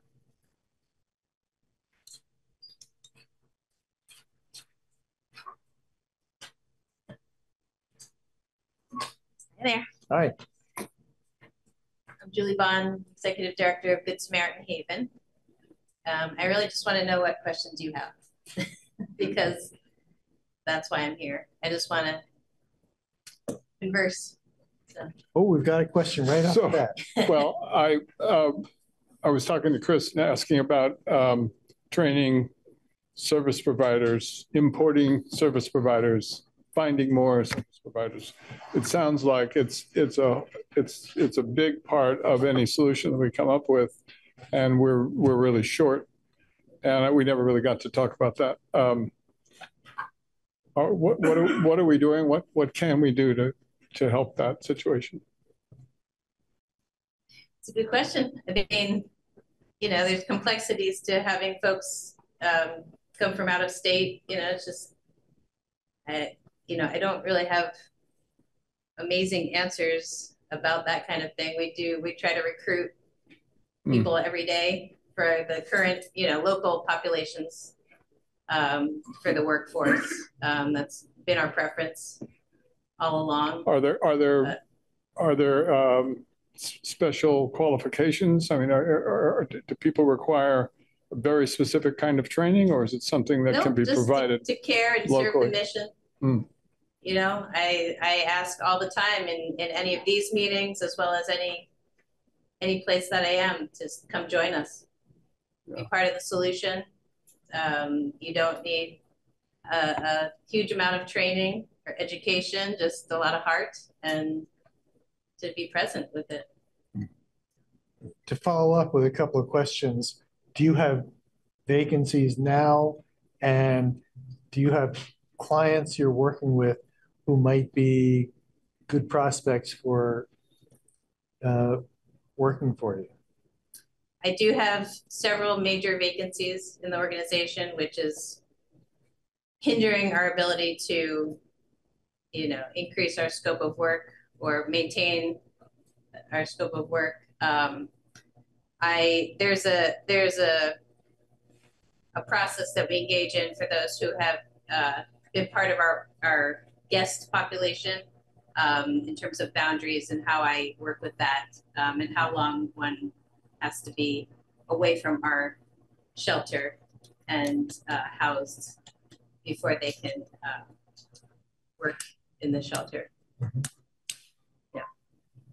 Commissioner Winters said, what seems like a long time ago now, but said that one of the things they're looking at is, as they look at opening up state-owned buildings in Montpelier, is staffing. If they gave you a building today, would you have the resources to staff it? And if they gave you the money for the stuff. Yeah. No, yeah. If the funding was taken care of. That may exist. The human bodies might not exist, right? So there's lots of complexities. It's not just as easy as saying, if we build it, they will come kind of, such a situation.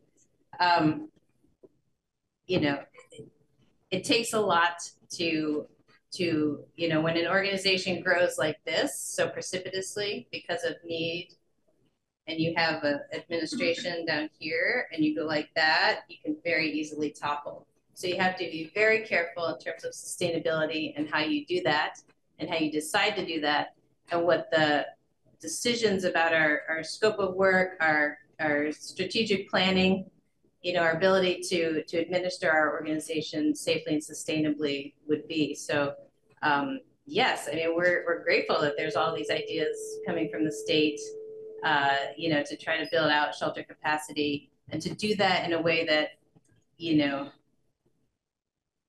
is less of a congregate shelter type of scenario. We're trying to really avoid that.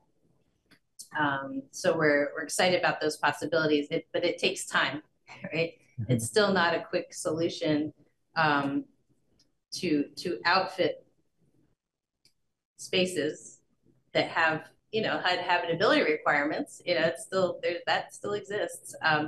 So so there's those pieces. And I think I've said all along, it would be very beneficial to continue a parallel process of continuing the motel program as we are also building shelter capacity. It just simply has to span beyond budget cycles. It simply does. I'm tired of being bound by budget cycles. It's a self-defeating process, okay? Because we need to build across time and space, right? None of this will get solved unless we can continue parallel things and not bring humans to a cliff, a precipice, you know, while we're trying to solve something that takes time. You know, shelter is the same as regular affordable housing as well as commercial housing. It all takes time. So the answer is very complex. You know, if the building is there, yes, it's very exciting to be able to serve and carry out our mission in multiple ways. And if we could, yes, we'd have a dozen shelters if we could, you know, but that's not the answer. You know, there's a lot to that. So I could go on for days about, you know, all of that. But, yeah. And do you have an opinion about things like these pallet shelters and whether that would be a workable approach for us here in Montpelier? I do have my own opinions about pallet shelters, and I do not support them myself. I don't think that it's an easy thing to manage. If I were to have to manage it, it would be a very, very complex thing, in my opinion. It's inordinately difficult enough to run the shelters the way they're traditionally set up. You know, so I don't also like the size. It doesn't feel humane to me. The size of those kinds of shelters. There's a lot that I don't personally. It's my personal opinion. Sure. Yeah. Thanks. Any other council members have any questions at this point? Thanks so much for being here. Yeah. Yes. One question, and this question kind of came up to Chris earlier, but so one of the things that you all had asked was that the community consider declaring a public health emergency. Like, do you know that could send a signal of how serious we're taking the problem? I don't think that for the city level accesses any new resources or anything. I think it would be more of a statement of urgency and directing the state, but is that wrong? Is there anything that we're able to do differently by doing that? Or, I mean, calling on the state to do it that might access funding streams or the ability to call the National Guard and other things has different impacts. But I was just curious for that. I'm just thinking of we have our state officials here, which is great. And then also what can the city do itself and independently that's helpful? I mean, that's a good question. I don't know what those abilities are for a city, you know, to do. You can always get creative and do it. Why not? I don't see why there's an inability to do that. Because city can do it. I just didn't know they were asking, or the Homelessness Task Force was asking us too, because they knew it would help us access anything. Whether that's a recommendation. I just, you know, I think any one of us could stand up and say that it is an emergency because it is a crisis. I mean, what we're doing as an organization is trying to literally keep people from dying right now, right? Every single day. And so we're triaging those who are coming out of the motels to make sure that, you know, they don't suffocate from lack of oxygen. They don't die from low sugar because they take insulin 5 times a day and it requires refrigeration. You know, they are giving birth and losing their hotel room 2 days later. There's literal, the scenarios that we are receiving and having to decide, yes, we will help with our own money, with the monies of the churches and the individuals in the community to raise, right? And to risk our organization's financial well-being in order to do the right thing, to keep people alive. That's what I'm focused on right now. It's not allowing me to run the other shelters in the way I would like to because I'm focused on keeping people alive. So, you know, it's super complex what's happening. And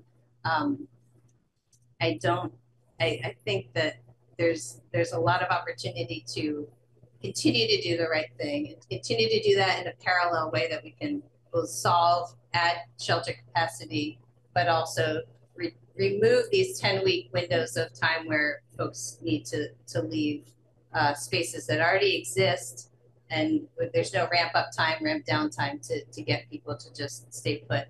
The same thing's going to happen in the spring if we do not do this, and nobody has any 80 days left. So it starts, you know, October, April 1st with 0 days until you know, July 1st. So that to me is almost more of a danger in a way, but there's a lot to it. Yes. Wait a minute, ma'am. Sorry, Tori. I need to have you come up to the microphone. I know it's up and down a lot, but. Go away. Lauren, with regard to the state of emergency that the Homelessness Task Force is really would like to see the city and the state declare. Part of how I got involved in this in the first place was that in the late 1980s, I was running a grassroots agency down in Brattleboro that was working a lot with the unhoused people living there. And we somehow, I have no idea how, ended up being in charge of a bunch of FEMA money for supporting people in motels at that time. And pretty much every day we had people calling because there was no room at Morningside Shelter. And if I were in your shoes, one of the things I would look into is whether by any wild, bizarre chance, having an emergency actually would make any FEMA funding available. That's probably completely out of date information, and I'm sure it wasn't that much to begin with, but I think it's worth asking about. That's how I learned the word FEMA, actually. Folks, we've been going a long time. We're right around time for our, oh, Dawn, you've got your hand up. We'll hear from you, and then we'll take our 10-minute break. Okay, just thank you. I just wanted to sort of emphasize a couple of things that were said earlier, partly by Connor Casey. And are you able to hear me? We're working on it. Sorry. Try now. We've turned the volume up. Okay. Partly wanted to emphasize things that were said earlier by Connor Casey and by Senator Watson, and also by Julie, that the families are not the only people who are very vulnerable. We do have medically vulnerable people out there. And as Meredith said, camping is not an ideal solution, but other solutions take time. And on a daily basis, there are people who have nowhere to go. One of the things that we could use is help with finding spaces for people to camp while we work on the other solutions, because we lost a lot of ground with the flooding. And it just comes up daily. It brings people into conflict with other residents. It makes it impossible for them to hold on to what few possessions they have, which they need, their equipment with the ability to stay warm in the winter. We have limited funding for equipment, and if people do not have a stable place to camp and are moving from place to place, their equipment gets stolen, and it's very difficult for us to replenish it. So I just wanted to remind people of that. And as a task force member, as Meredith said, having a place for people to go, I don't know if that's something the state could help with or not. But I just wanted to remind you again that this is an immediate problem. While we think about the ultimate solution, there are people who don't have that time to wait. Thank you very much. Thanks, Tom. Okay, folks, there's more to talk about. We'll take our 10-minute break. See you back here at 8:35. Okay, folks, thanks for all for giving your attention again, and I appreciate everyone who stuck around after the break. Steve, thank you. Chris, thank you. Astounding. We've been talking to some providers. Councillor Gill arranged to have some people who work in the health field from CVH come to talk to us. So I'll pass it along to Adrian to introduce our participants. Yes, thank you. So I thought it was important to have representatives from Central Vermont Medical Center. They are an important partner in this extremely complex puzzle. And so I reached out to them and asked for representatives to attend our meeting tonight. And I see they've been on the computer. They're on Zoom. So it is, I'm going to get my notes here. I would like to welcome, if you're available and willing to come off mute, Sherry Carr, who is a case management worker at Central Vermont Medical Center, and Kristen Scheinman, who's the ED nurse manager. And so I think it'd be important to hear their perspective from a medical field. They also face lots of challenges that we heard here today. And I know that there's opportunities to continue to collaborate and partner. And so I would love to hear their piece of this puzzle and see what questions, concerns they might have and how we can continue to work together. Thanks, Adrian. All right. Are you there? Where are they? Hi, this is Sherry Carr. I'm the Director of Care Management at Central Vermont Medical Center. Can you hear me? I don't often attend meetings from home. Yes, well, I'm hearing you loud and clear. Great, thank you. So yes, we are seeing an uptick in homeless patients or unhoused coming into the hospital. A lot of times we're seeing complex medical cases, and those are the patients that get admitted. We have recently seen more of the population of the unhoused folks coming in just to seek shelter. Night or alone, and Kristen can speak to this also. We had 3 members of the community come into the waiting room or the waiting room, I believe the lobby of the ED, to just get out of the elements. And this is a little bit newer than normal. Generally, we see the patients coming in and need care, but these folks came in just specifically because they needed to get out of the elements. So this is really concerning for us. The ED is a busy, busy place, and it's really hard to, we can't admit them without having a diagnosis or a reason, but it's also really hard to see them, failing. We know that the unhoused population are one of our most vulnerable populations that we see. And frankly, because of those. So not only are they dealing with being unhoused, they have issues, they have mental health disorders, they have other complex needs, whether it's oxygen, insulin, chronic medical conditions. So we do anticipate that we will see more of these patients because it's a perpetual circle, right? If you're unhoused and you're not well, you're going to become unwell faster. So we can fix you, but if there is no place where you can go to get adequate housing, food, your health care, then they'll be back. And so we're not struggling quite yet, but we have seen, larger numbers. I don't really have a lot of questions. The information given tonight has been very straightforward.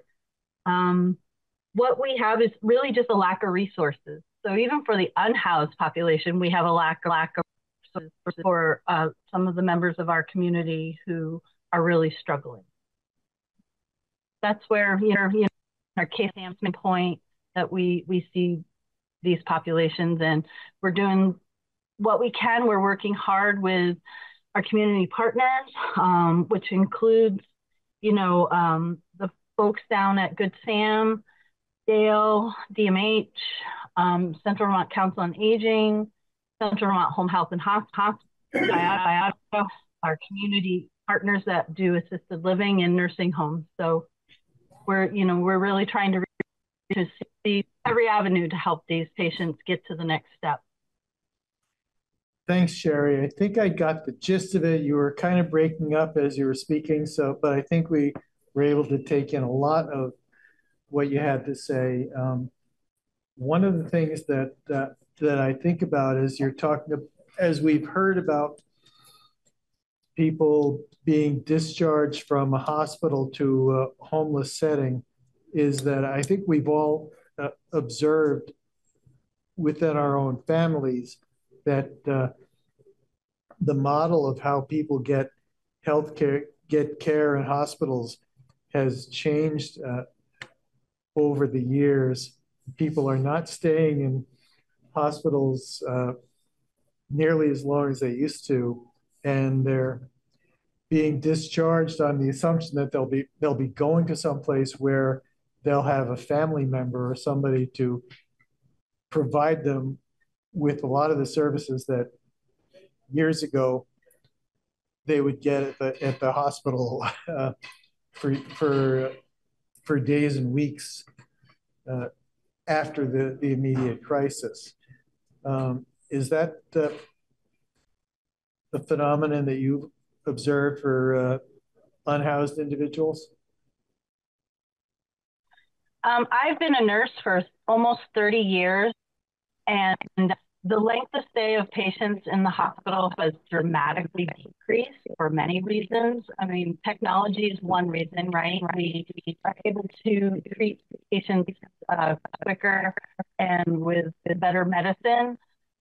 But the amount of unhoused patients that we're discharging, unfortunately, we have to discharge them for many reasons, and we try to find the best possible discharge for that. And, you know, it's a combined effort with us, with the physicians at the hospital, with our community partners. And it's really tough to do, but we are also bound by CMS guidelines where we can't keep these folks in the hospital unless we're treating them. And then we also have to make sure that we're able to serve the rest of the community.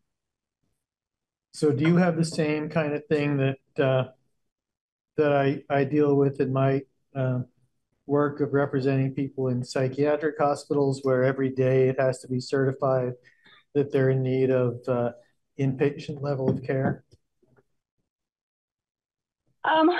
Yes and no. I mean, we do our best where we do have to make sure that they're meeting the correct level of care, but we do at times have patients that we cannot discharge because of it, and just stay in the hospital.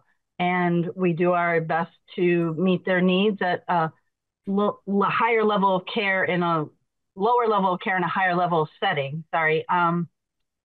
And it's not ideal for anybody because they really aren't getting the needs that they need, right? Whether it's a nursing home level of care, rehab level of care, we're an acute care hospital. We do our best to meet their needs, and we really do our best to try and make sure that all the patients are at the care. It doesn't always work out that way.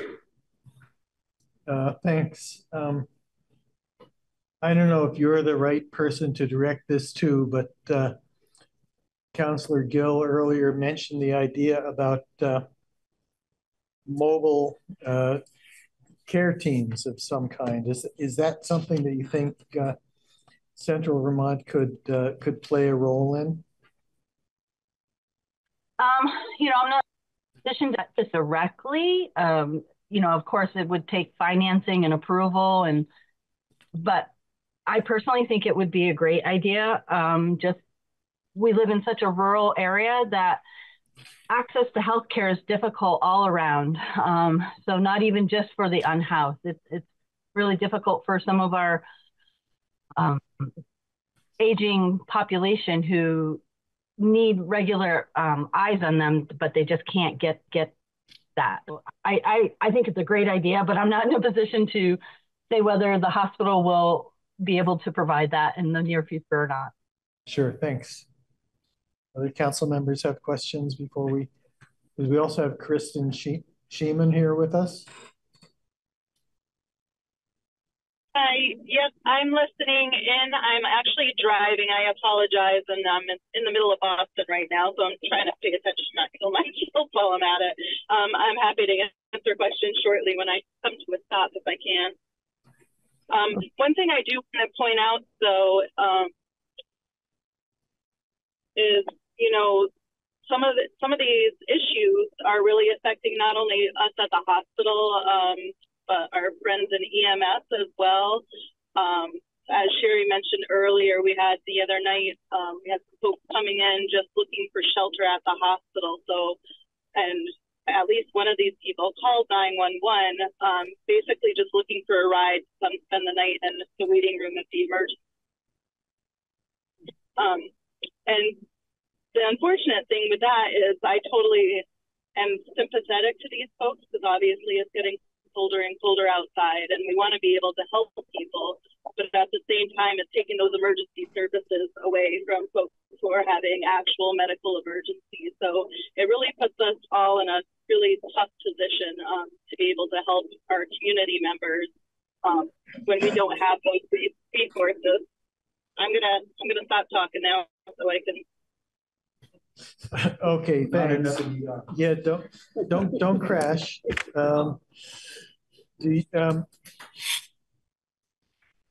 Should we assume that the people that you're talking about are not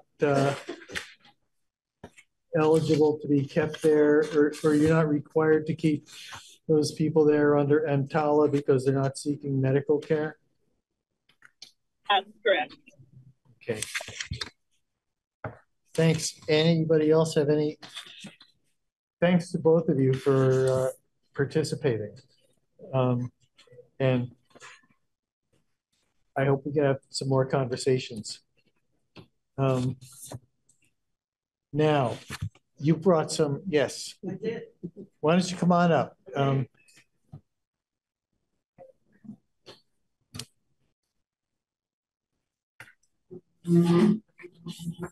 Amy Clark.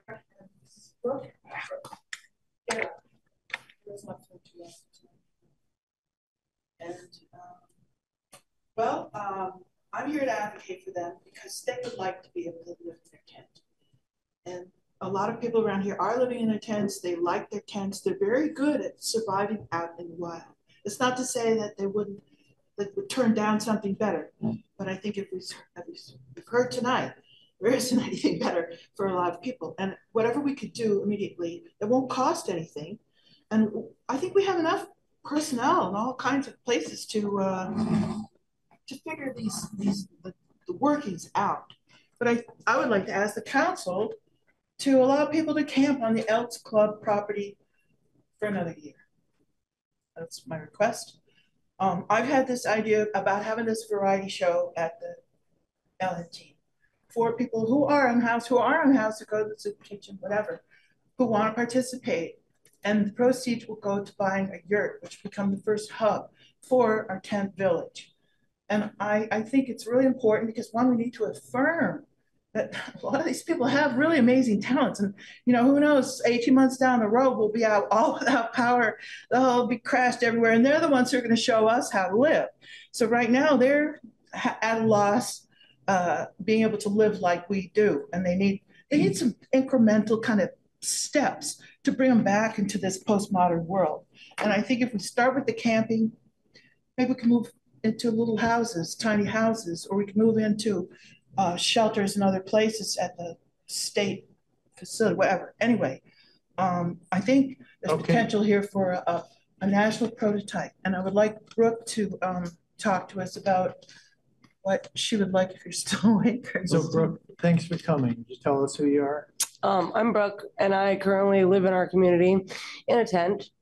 I originally ended up in this position due to domestic violence, the breakup of a domestic relationship. And as a result, I became homeless and jobless. And so I've been in the community.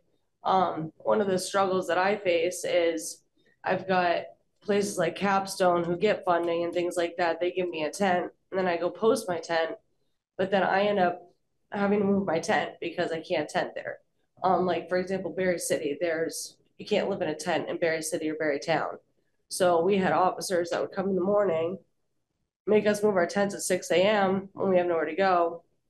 And we're getting all these things donated, but then we don't have a place to go. So I think that having something like a tent city or a place that we could go with our tents would be helpful. I'm listening to everybody talk about budgeting, but budgeting isn't really the issue. It's the fact that a good chunk of the community is homeless. None of them are here, but I am. And like, I leave here, I get to go sleep in a tent in the cold and hope that I don't get moved tonight by an officer or somebody in the community that doesn't want us there. So I kind of like her idea because I asked cops in Barrie where I could go and they said outside Barrie City. That's all they would tell me. I come to Berlin, in the Berlin area, they don't seem to have a problem. We have had no issues with Berlin police or like Montpelier police, but we run into the issue of not having somewhere to tent. And then you have like some community members in tents who they're not that great with like picking up their area and things like that. That makes people that are in tents look bad, where we do clean up after ourselves, but we don't have all of those resources. So I think the idea of having somewhere, if there can't be a budget, like everybody's talking about here, made to fund housing and help people that are homeless, the people that are already out in the tents and in the community, having somewhere for us to be able to be when we're not constantly harassed about it would be helpful, because I can't just go get an apartment. So that's why I wanted to come and talk, because I'm listening to all this about budgeting, but that's not really, it's not as much of a viable solution as looking at the situation as is and what can be done to help those that are already in the community that are in the tents. Thanks. Any questions for any members of the council? Brooke, thanks for coming. Are you staying in Montpelier right now?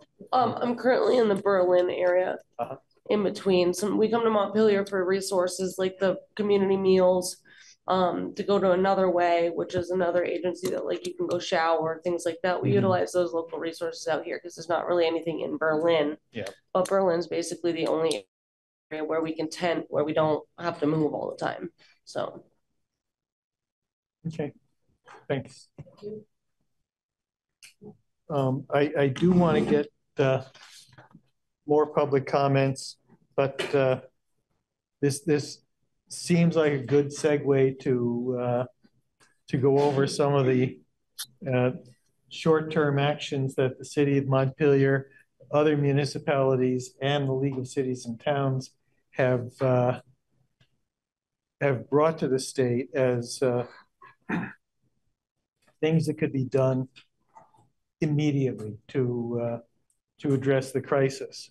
And the first one on the list is the immediate opening of state land, buildings, and facilities for encampments, shelters, and temporary housing. Chris, I know you're the only state official who's here. I've got the recommendations. I've seen the written documents from the council. I will make sure others in the state are aware of it. I don't control whether we open state lands. Okay. And then, to the point that Brooke just made, the issue with the camping, and boom it out there. I will. So to the issue that Brooke just made, the issue with the camping is, managing the site. We have folks who do clean up their sites and behave, and others that don't. And where the city has had the challenges, like at the Elks Club, there were a handful of people camping there, and for quite a while we didn't have any problem. And then it grew as the word gets out that it's okay, and suddenly it was beyond our means. And so I think when we suggest, if the state had, whether it's already existing campgrounds that are already designed for this and could provide resources, whether it's staffing or, it's not just the ground. It's how, because once word gets out that it's okay, then you're going to get a lot of people, because there's a lot of brooks out there that need a place to go.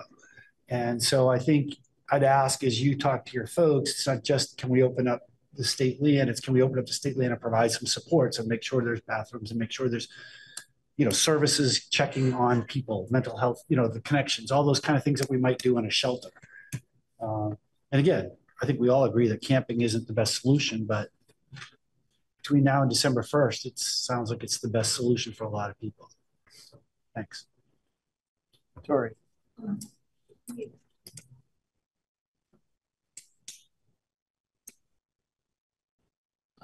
I want to speak to the concern about if we offer something that is desperately needed, people will hear about it and they'll all come here. Be loud, please. Oh, okay. Is this loud enough?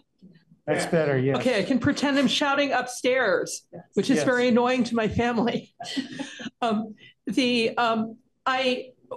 Because the concern has come up several times, and it came up around the clearing of the encampment at the Elks Club, that if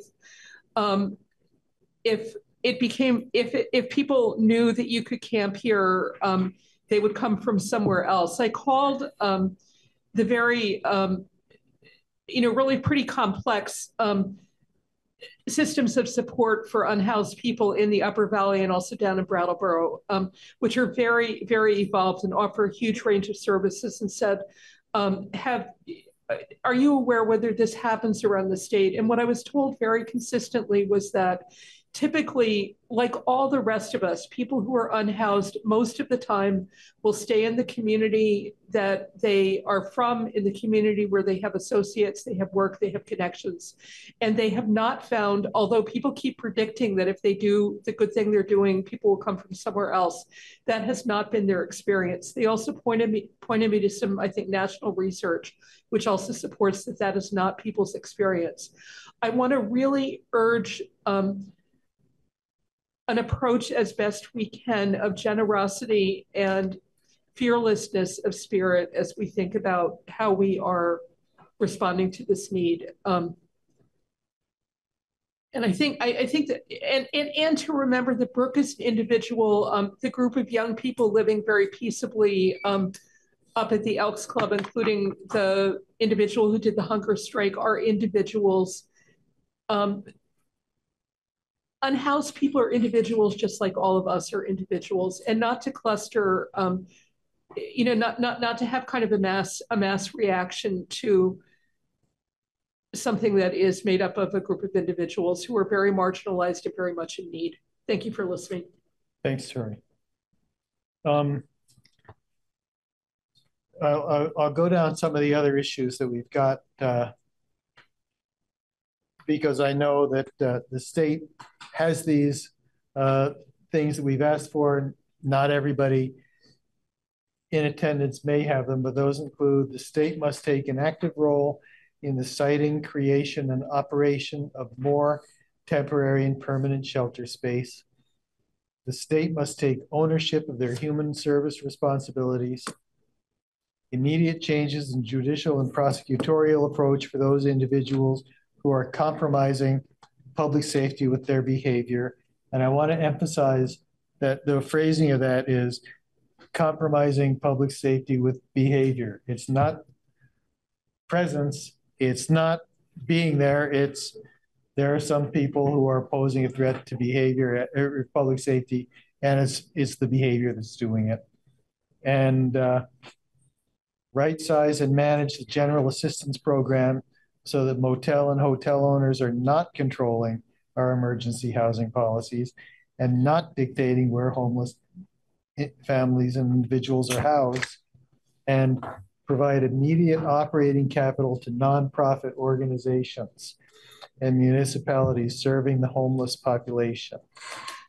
These are all things that could and should be done on a short-term and immediate basis. Steve. Thanks. I think it's folly to keep, even this tonight, politicizing homelessness as if it's the governor versus the rest of us, or the governor versus the towns. That's just nonsense. The capacity does not exist in Chris's agency either to find, convene the infrastructure and manage these facilities. And nobody these folks don't want to live under a National Guard emergency camp either. So I think that short-term solutions that are low cost, innovative, that can last for the next several years, consider interim solutions while we build new tiny home communities or new affordable housing or new group homes, whatever it's going to be. But congregate shelters and porta potties are lacking fundamental dignity. They're lacking healthiness. People living on the street need to wash themselves, all angles. You know, a porta potty doesn't offer that option. You know, congregate shelters, people pass cold, flu, COVID around. It's not okay. The lack of privacy is the most aggravating factor to the decreasing mental stability of folks living outside. So privacy, the solution, I believe, the near-term reachable solution is what I call soft housing. Be they cheaper and less than the pallets. The pallets are above 10 grand a piece now, but Conestoga huts are maybe three grand by now. They were 1,000. Now they're presumably up to 3. They can be insulated. They can be secure sleeping. They can have a locking door so your possessions are secure. That safety of possessions, safety of sleeping, and access to a shower, a hot shower, and a toilet, that creates the foundation of stability and equilibrium that people need to consider what the next step on their ladder is. And it'll be different for different people. Some people can demonstrate their sobriety and go to work staying up all night to make sure nobody gets assaulted at the showers and toilets. You know, they can be paid for that. 25 bucks an hour, you know. Others can be building the platforms for the Conestoga huts that are going to Rutland or Brattleboro, you know, earning job skills.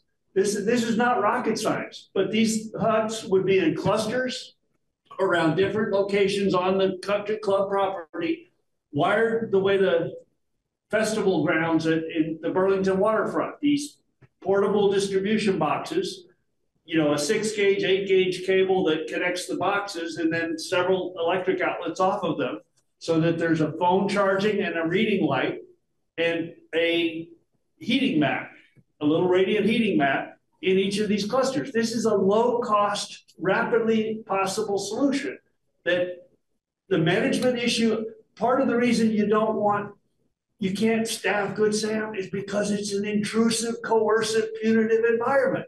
People get invaded at all hours of the day or night. It's not, I think if we create a model that grants dignity and privacy to folks, more people will want to work there. That it will attract, it's a new model, a sustainable model. Hopefully it won't need to be too sustainable. And then again, invite other areas of the state. The churches in Oregon, each church was allowed 6 of these Conestoga huts to be connected and use the bathroom facilities at the church. No zoning, no obstacles there. But we've got Peace Park, we've got Gateway Park, we've got the cemetery, we've got Hubbard Park, we've got Elks Club is the one where we could do the most, the quickest. And it fits with our 2 to 4 year due diligence that's still going to be required before we have our designs and our approved capital plan and our negotiated second road and all that. We've got this unused. It's hypocritical for us to tell the state to open their land when we're just reacting to fear they might come. You know, that's no way to make government policy or demonstrate the professed compassion and, you know, equity issues that we talk about. You know, we need to not respond to fear. We need to respond to need and come up with, these are solutions that can provide a ladder from a soft shelter to a single room occupancy. Walgreens is going to be open, empty in another month. I've provided to many of you solutions, furniture that works in a store, in an empty store, that is create privacy screens, and it's basically sophisticated cubicles that have a little cage for your pet, a privacy screen, a white noise generator, so that many people could be in a room without hearing each other's farts, you know? And so we could probably put 40 people into Walgreens, you know, if we invest in the furniture, and that's reusable. The trailers, I've spoken to Chris Winters about ordering the trailers. We should have ordered them last summer because they take a while to build. Trailers that have the plumbing and the flush plumbing and the hot showers, if they're not located where water and sewer currently is, it will require pump trucks. But each site needs to be evaluated and assessed. Is there cell phone coverage? Is there emergency vehicle access? There's a whole bunch of public safety dimensions that need to be verified. But Elks Club has water and sewer right at the corner of the building. We could put 4 trailers together that have 4 showers in each, so 8 showers and 8 flush toilets, you know?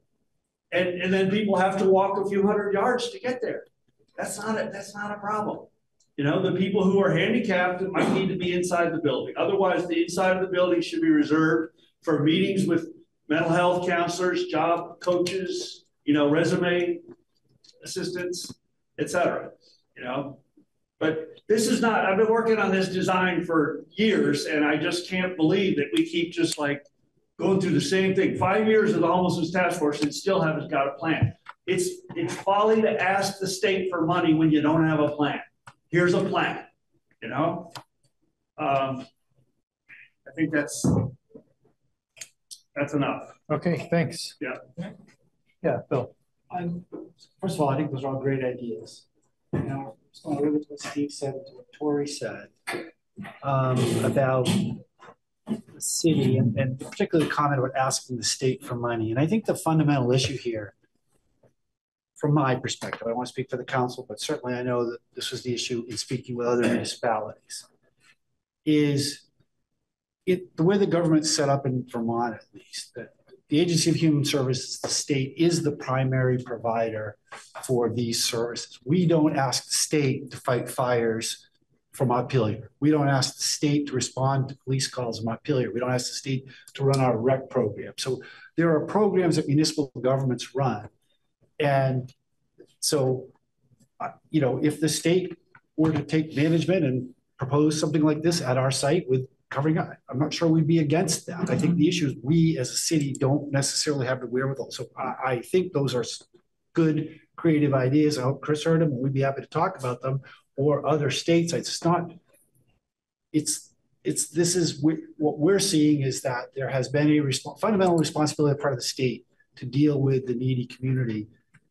In our view, it hasn't been met, and it has all fallen. So we have seen the impacts. We've seen it on our police. We've got the data about the number of calls. We've got the data about we've seen the impacts in the community where people are hanging out, and not everyone is practicing good behavior. I know, Tori, a lot of people do, but a lot of people don't. And we're seeing it. We've had reports about the situations that people run into. And we're trying to help work with the reason for this meeting is to figure out how we can find solutions. So I do really appreciate, Steve, your comments. Those are really good suggestions. And I want to be clear, just speaking in for myself, I'm not trying to blame anybody else. I was trying to make sure that we are getting the right people doing the right job in the right place.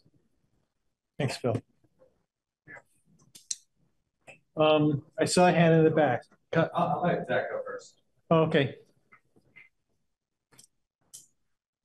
Well, I appreciate everyone out here tonight, and I want to share a couple of different things. First of all, I want to share a success story that one of my closest friends is homeless tonight in a hotel. However, she will be in an apartment within the next week. This is a success story. She did this her own volition and felt it was important to do it. She managed to do it. Now, not everybody can do that, but for every success story, somebody's going to be getting evicted or asked to leave housing. That's the other side that is not that I really bring here. And we're seeing a lot more of it, and there seems to be a lot less flexibility. People as young as in their 20s are learning very hard lessons right now about what it means to be in an apartment. I had a young woman this afternoon tell me what she's going to be out of an apartment as well because of hard lessons. This is not going to go away. We will have camping here, regardless of whether we have policy or not. This isn't going to go away. And I think the tension that was felt is because we're trying to get that message out. This isn't about, I think it's really about what we need right now. And I'm just really concerned. And I want to say that I took it upon myself to try to get more folks here. And I do appreciate Brooke coming out. But these folks have a lot of concerns right now. And it's not coming in front of, policymakers right now if they don't feel listened to, unfortunately. Really need to feel like they're being listened to. And that's the hard part. And, I'm encouraged by this meeting, and I hope we can have more of these on a regular, basis, maybe not something like this, but we really do need to be able to come in front of y'all once in a while, the task force, and communicate. And I appreciate your time tonight and my bedtime soon. Thank you. Thanks, Zach. Dawn West, you've had your hand up for a little while, so I'd like to hear from you. Thank you. It's John Little. I'm having device issues here. I did want to say that the problem at the Elks Club was not really due to the number of people, but to the behaviors and to some extent to the location. Anytime that you have a space where people directly interface with other public uses, you are going to have friction. Also, if we had a number of camping spaces spread out, then you would have far fewer people who lost resources due to the behavior of other people that they are not able to control. So I'd really like to see that. And as Zach said, whether or not we have supervision, whether or not we have sanitation, people are still going to be camping. And the more, Steve, by the way, a lot of what he said really makes sense. And it's not a one-size-fits-all solution. There are people who are able to succeed in congregate situations and people who are not. And the camping is in some ways the same. You have more than one lifestyle. You have more than one level of tolerance for behavior. And if we had different places for people to camp, I think there would be less conflict and perhaps less need for supervision. If we had a way to respond to behaviors that were not acceptable, that would help us. That would help us to keep order. But even the people who are behaving in what we consider to be an unmanageable way also need a place to live so that they don't freeze to death. Clearly, we run into the same thing with the day space. The proximity to other people doesn't work, and people need a place to go that does not put them in direct contact with other people who are forced to walk by them and through them. So that's another consideration, and another concern that the task force had was having a space for people to go in the daytime.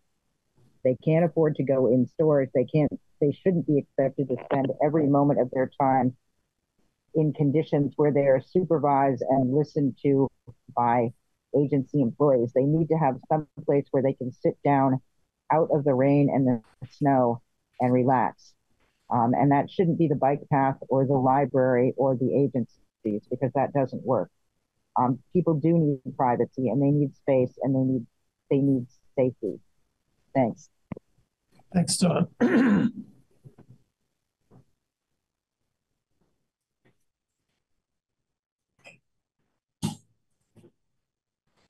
Hi, Connor Kennedy, Montpelier resident, but I'm going to try to balance two hats. I'm also the chief of staff to the Speaker of the House. Nice loud voice. I'll try to be loud. That. I can be loud. I'm trying to be tempered because I have a lot of thoughts, but I'm also going to couch my thoughts on the administration's response to this with the governor, who's the one that signed the budgets. I used to work with the Agency of Human Services, and we used to joke that the commissioner of DCF has the worst job in state government. So I do not envy Chris and his crew at DCF whatsoever. I think I'll just start with the recent around the Elks Club. Mr. Whitaker and I don't often agree, but I guess I struggle to understand our rationale for asking the state for state land when we have a property that hopefully one day will be developed. It's a separate conversation. That is right there. We have great partners with Good Sam and Another Way. For the last 3 years, I've lived sharing a driveway with Another Way. Amazing neighbors there. Never have had an issue.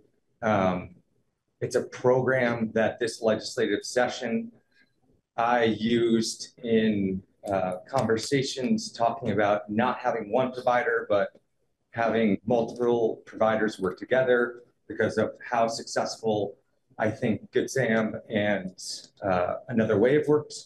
And so I'm not going to pretend to understand the difficulties that EMS, police, and fire have had to deal with. You know, when we're at the house, we know when there's a good day or a bad day at Another Way because of how many times they have to respond. It's just the reality of it. But there's got to be a way we can find a path forward. When I take my dog to walk there every day, we have kids playing soccer there every day, but we can't have people live there. Like, it just doesn't feel right.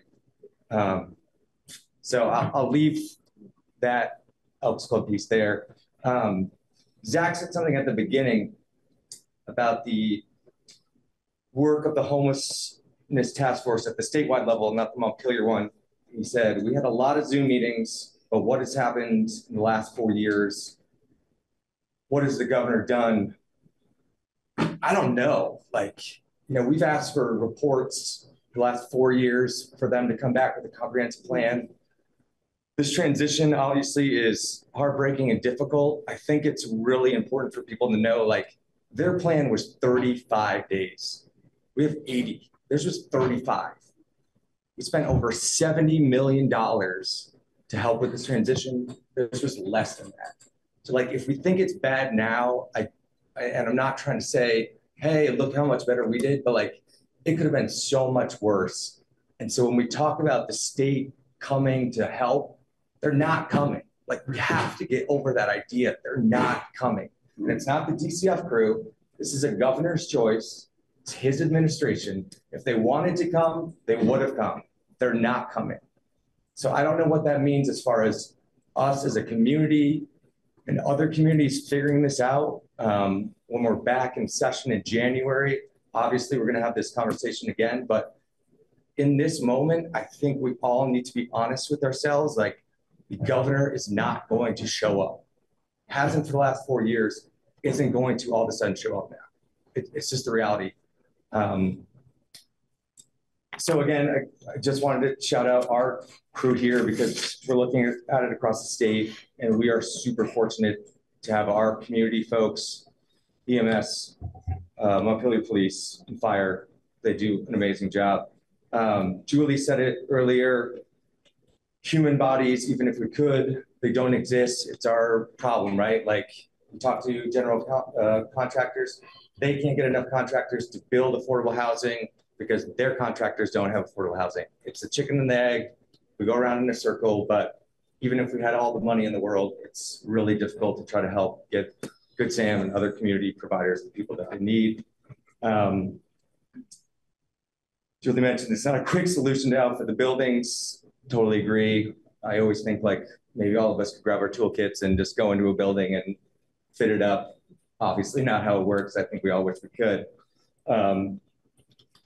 I guess I would add that as we are thinking about the strain in our community and other communities are doing this, I hope that we, and you in your capacity as a city council, take this back and work with other city councils, other mayors across the state, and understand that for this administration's time there, the governor, they've done an arbitrary 3% cap on their budget.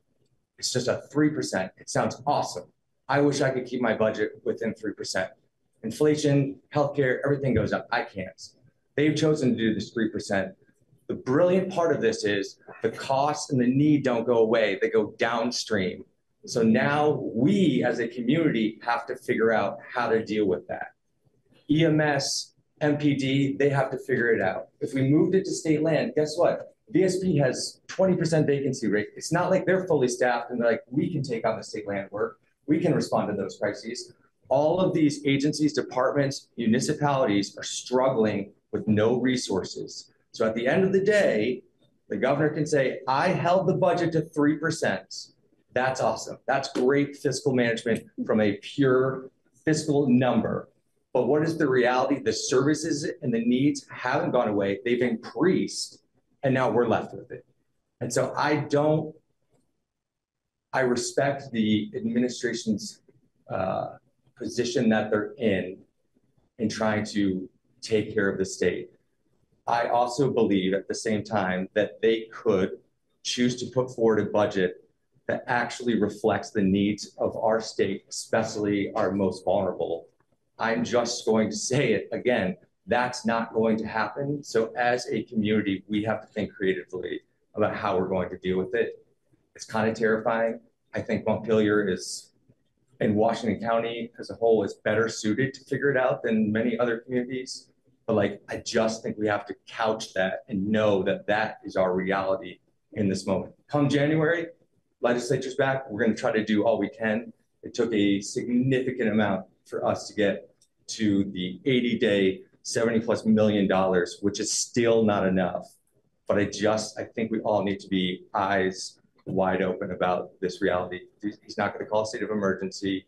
We're not going to get magical funds. Shout out to Chris and his team for working to open up these family shelters. But like, there's not going to be a big fix from this administration. And so it's going to take all of us, especially the community providers, to work together to be creative and figure out a solution. Thank you. Thanks, Connor. Oh, before you go, Connor.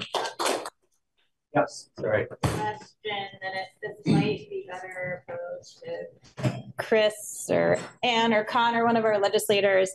I guess I'm just thinking about, we had, so tonight we've heard from multiple people that it ended up being like worst case scenario. Like people were hoping that the way that this was going to roll out, like more couches would become available or whatever. And like it didn't. And I'm also thinking about post-flood, the Joint Fiscal Committee was able to find money off session to put into helping flood victims. Is there an opportunity? And I was just looking, it looks like November 6th is the next Joint Fiscal Committee. Could people come together, take the time between now and November 6th to develop an emergency fund to get people back in motels for that November 6th to December 1st? And at least give us a little time, like a few more weeks of people not in the freezing cold with these huge medical issues, their newborn baby, whatever the situation is, just figure out what that short-term thing as we like continue to buy time to try to get the long-term solutions. Is that possible? Is anyone talking about that? I'll kick it to our elected, but I will say from our side, something that we continue to look at. The reality is that very smart fiscal people during the last 3 years essentially were able to move the federal funds that we got from the Biden administration around to free up the funds like we used last year for the flood. Those funds are gone. And so as a state, we're like fiscally healthy, but we don't have the same flexibility to sort of like, oh, we can push this over here and cover this with ARPA dollars. And so we're more back to a reality. We're still fiscally healthy, but we don't have the same flexibility, I would say, to be as nimble. But I know that there's other people that are looking at that date, not just with this issue, but as we know, Montpelier sort of lucked out with this flood. Other communities were not as lucky. So that's part of that discussion as well to help out or see if we can help out that situation, but it's ongoing. And I guess, I mean, maybe Chris, like it sounds like one thing we're hearing is given the challenges sometimes with space and sometimes with finding staffing or whatever, like that that money, like there's maybe some money available, like maybe that was allocated to AHS somewhere, that like maybe we reprioritize in the short term, like let's redirect some funds, because whether, I don't know if the full 10 million's been expended. I don't know if like there's other funding that, it just feels like, I don't even know what 3 weeks of additional motels for at least this most vulnerable population in this latest round would even cost. But just hearing that as one like urgent need and like just something we could do in the short term as we continue the long-term solution, as we look at raising revenue from the wealthiest Vermonters, which I think we should do, and like a whole host of other things. But I don't know, is there any, like, do you think there would be? Yeah, that's up to some very creative budget folks to figure out, but I think the 10 million is in flight and kind of earmarked, but there's always the potential that one or more of those projects run into a barrier that we can't overcome right away. So some of that money could be pushed to, ask for a budget adjustment. So that could free up some money now. If we had other viable solutions, I think that there's a conversation to be had, whether it's back into hotel and motel programs. Yeah, and I think that everyone agrees that's not the long-term solution. And like having people plugging into City Hall with their ventilator, just like, that's not okay. So like, I think it needs to be a both and, like, how are we helping people today, and how are we figuring out how to raise the revenue for the long-term solutions we know we need. Yeah, you don't really question. I want to follow up on your comment. I appreciate your comments.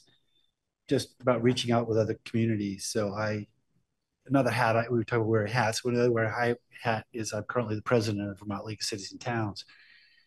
And when I reached out about this issue, I've never had so many people respond. Like the other communities were like, where do I sign? This is killing us. This is not just Montpelier. The league board, so we in about a week pulled together a handful of about 20 communities that signed that letter, had the press conference. The next week or last week, the league board adopted this as, kind of official policy. What you described, the pass on to the local governments, VSP does have a ton of, what percent, 20% vacancies. So does MPD. Yeah. And so does most of the other police departments in the state. So everyone's feeling that. And I think, it's not that people want to be heartless. It's that we can't even, ask anyone to live in Montpelier. We can barely pave our roads, right? So how can we, we need the folks, and I think we share the same fears that they're not going to show up, but we also felt like, we feel like we need to say this out loud and raise awareness as we go into budget, as we do these things, because certainly sitting here in quiet and just saying, well, no one's coming isn't going to help either. So definitely appreciate those comments. Just as an addendum, I don't think I get an addendum, but because you brought it up. I was sent an article of WCX posted, and it was the governor asking the city of Burlington not to close the park that they have there because it's, the season's ending and they're closing, but there's no option given to them for how they would support that work. So fully appreciate that. It's sort of like, don't do this, but we don't have another option for you, recognizing that even Burlington, our largest city, they don't have the resources to handle it as well. So thank you. Also, this just turned off, so I don't know how important. Maybe that's a sign. Thanks, Colin. Thank you. I think it's worth pointing out. I want to make sure that everyone who wants to be heard from is heard from. It's worth pointing out that the city council has a legislative committee, and just within the last couple of days, we've been exchanging emails to start our planning for the coming legislative session. We were very successful in getting state funds in this past legislative session, and in part because we had a paid lobbyist working on it for us. We don't have that money in our budget this year, so we're definitely going to be looking at trying to find a way to continue funding our lobbyists. But I would be very surprised if pushing the state for more support for services for unhoused people is very high on our priority list this year. At that point, obviously one of the reasons our lobbyist was certainly helpful, and one of the reasons we got state funding was because we had a major flood, and we had an event that precipitated that. And I just say this, you heard me say this before, but we got, in the last 4 years, the state's homeless population has gone from, 1,000 people to 3,500 people, roughly, with the point to count. And if there were a natural disaster or some other event that left 3,500 people without homes, this would be a state of emergency, and we would be all over this as a state. So I just, I think that's the angle, and I know you know this, Chris. I'm not thinking of you, but I appreciate everything Connor said, but people need to understand this is a real thing. If there was wildfires that burned 3,500 homes, we'd be rebuilding them and finding a way. And the state would be more creative. While we're here, we'll catch you later about how to fund housing, because we have some thoughts about that too. But yeah. Meredith Warner again. I just want to add to your comment, and this is just something I read in BT Digger, and I think it was in Digger, that it was reported that 429 homes were lost in the 24 flood. And I don't know how many homes, that's units. I don't know how many units were lost in the 23 flood. And it feels like it might be a useful data point to have in your back pocket. The state can help us understand how many units were lost in Washington County. Because to your point of the rise in numbers, part of that is loss of actual housing, like physical housing that is no longer here. So I think that's really important to talk about that piece as well, because I think that contributes to an argument around this is the loss we've experienced from these natural disasters, and because of it, we are experiencing this increase in homelessness that is beyond what other counties might be seeing. So I just wanted to add that. Thanks, Meredith. All right. I've just been coming up with a running list of like tangible things that I think we can do that I'm hearing.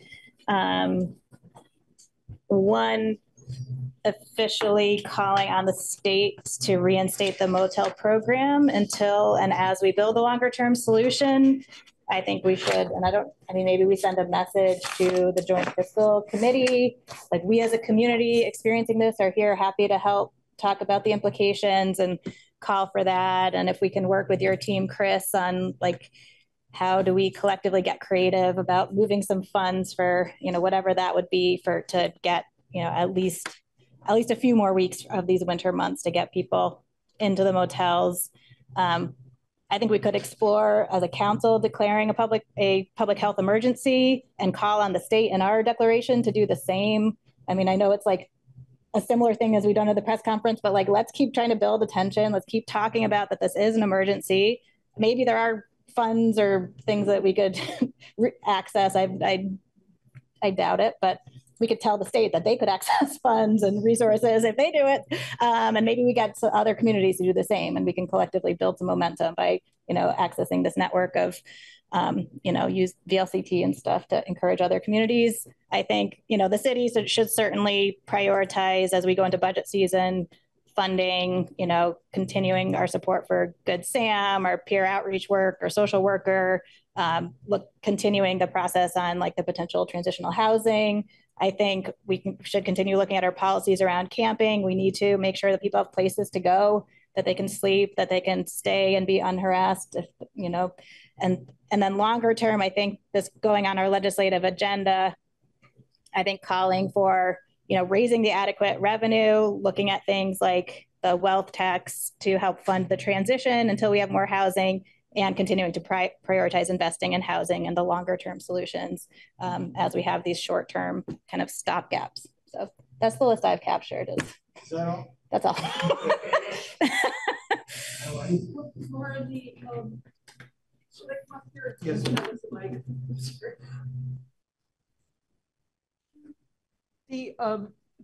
just as a point of historical record, the Homelessness Task Force proposed to City Council that you declare a state of emergency. I want to say a year and a half ago, but it might have been 2 years ago, and we were actually told, but I don't know how authoritatively, that wasn't a thing, that couldn't be done. So I think that we kind of rephrased it as something that wasn't quite a state of emergency. But if you look in the minutes, I bet it's still there. You know, you could just like edit it, call it an emergency. Thank you. Something. Well, we have another meeting next week. Yeah.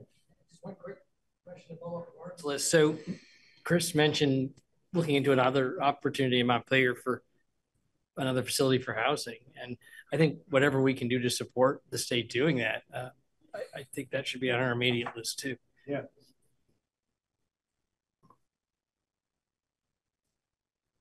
Yes. I just wanted to, before everybody, I'm often anxious coming into these meetings, as you might imagine. But this has been really, I just want to say thank you. It's been a really good and healthy conversation. I appreciate the focus on solutions. I really appreciate the kind of the understanding of the nuance and that it's not easy and it's not all in DCF's lap either. This will really help inform me in my decision making, in my communication with other parts of state government. I have a weekly meeting every Thursday morning with the governor. We focus on housing. I'm there. The commissioner of Housing and Community Development is there, along with many members of the cabinet. And we do talk about housing. The issue of shelters will come up. I'll be able to relay some of what I heard here today, and I think it helps the governor in his awareness and decision-making and the people around him as well. So this is really productive for me. Appreciate the open conversation and the invitation. I can't always go to these meetings, but I'm really glad that I came tonight. Yeah, tell them we really beat you up. Happy to take one for the team here, but really, it's not about me. It's not about DCF. I don't take those things personally, but it's looking systemically and what are the ways that we can work together as partners? What are the ways that I know that I can show up, that DCF can show up, and how can I bring other parts of state government to the table? And glad that we have a community that's really open to trying to solve this very much unsolvable problem, but we have to keep trying. Yeah, I really appreciate you being here, Chris. I know it's a big job that you've got, and because the very nature of your job is dealing with some of the most intractable problems that people in our society have. So thanks for telling me. Thank you. Thanks, folks. I think we'll see these things coming up on our agendas in very short order. I'm not going to promise that everything's going to be on the agenda for October 23rd, but we'll start getting on this stuff.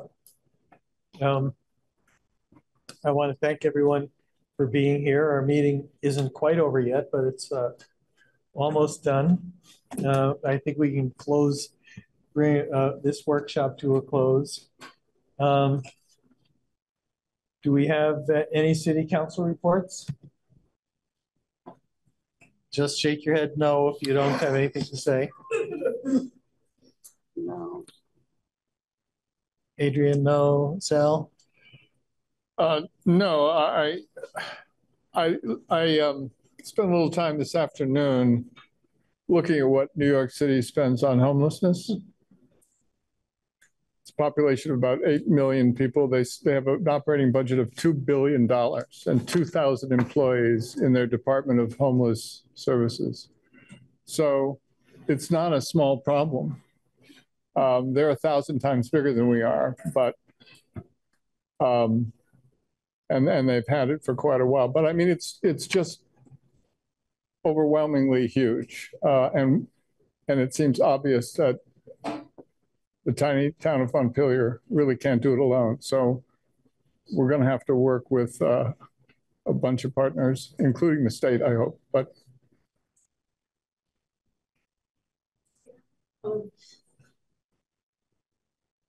I would Sal, it's wonderful to have that data, and I would draw the exact opposite conclusion from 40 years or however long it's been that I've been living and working in Vermont, that because we're a city of 8,000 people, because we're a state of around 600,000 people, we actually can solve some of these problems.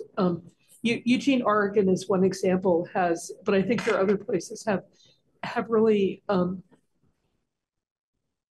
been very successful in getting people who could be gotten into housing that was affordable and workable. But I think we can do that. That's a lot of why we came back to Vermont, is that we can do that on the scale of this state, and we can do that on the scale of this city, when perhaps in New York it isn't doable. So I'm sorry to turn that into a sermon. That's fine. I hope you're right, Tori. That's a very good observation. Moving down the line, Tim, do you have anything? Lauren? Palin, do you have anything to close out with? And Carrie? Okay, thank you. I will forego a mayor's report. 2, is the city clerk there? And does the city clerk have anything to report? No report. Okay. City manager's report? Okay, thank you all for being here. It is 9:45 and we are adjourned.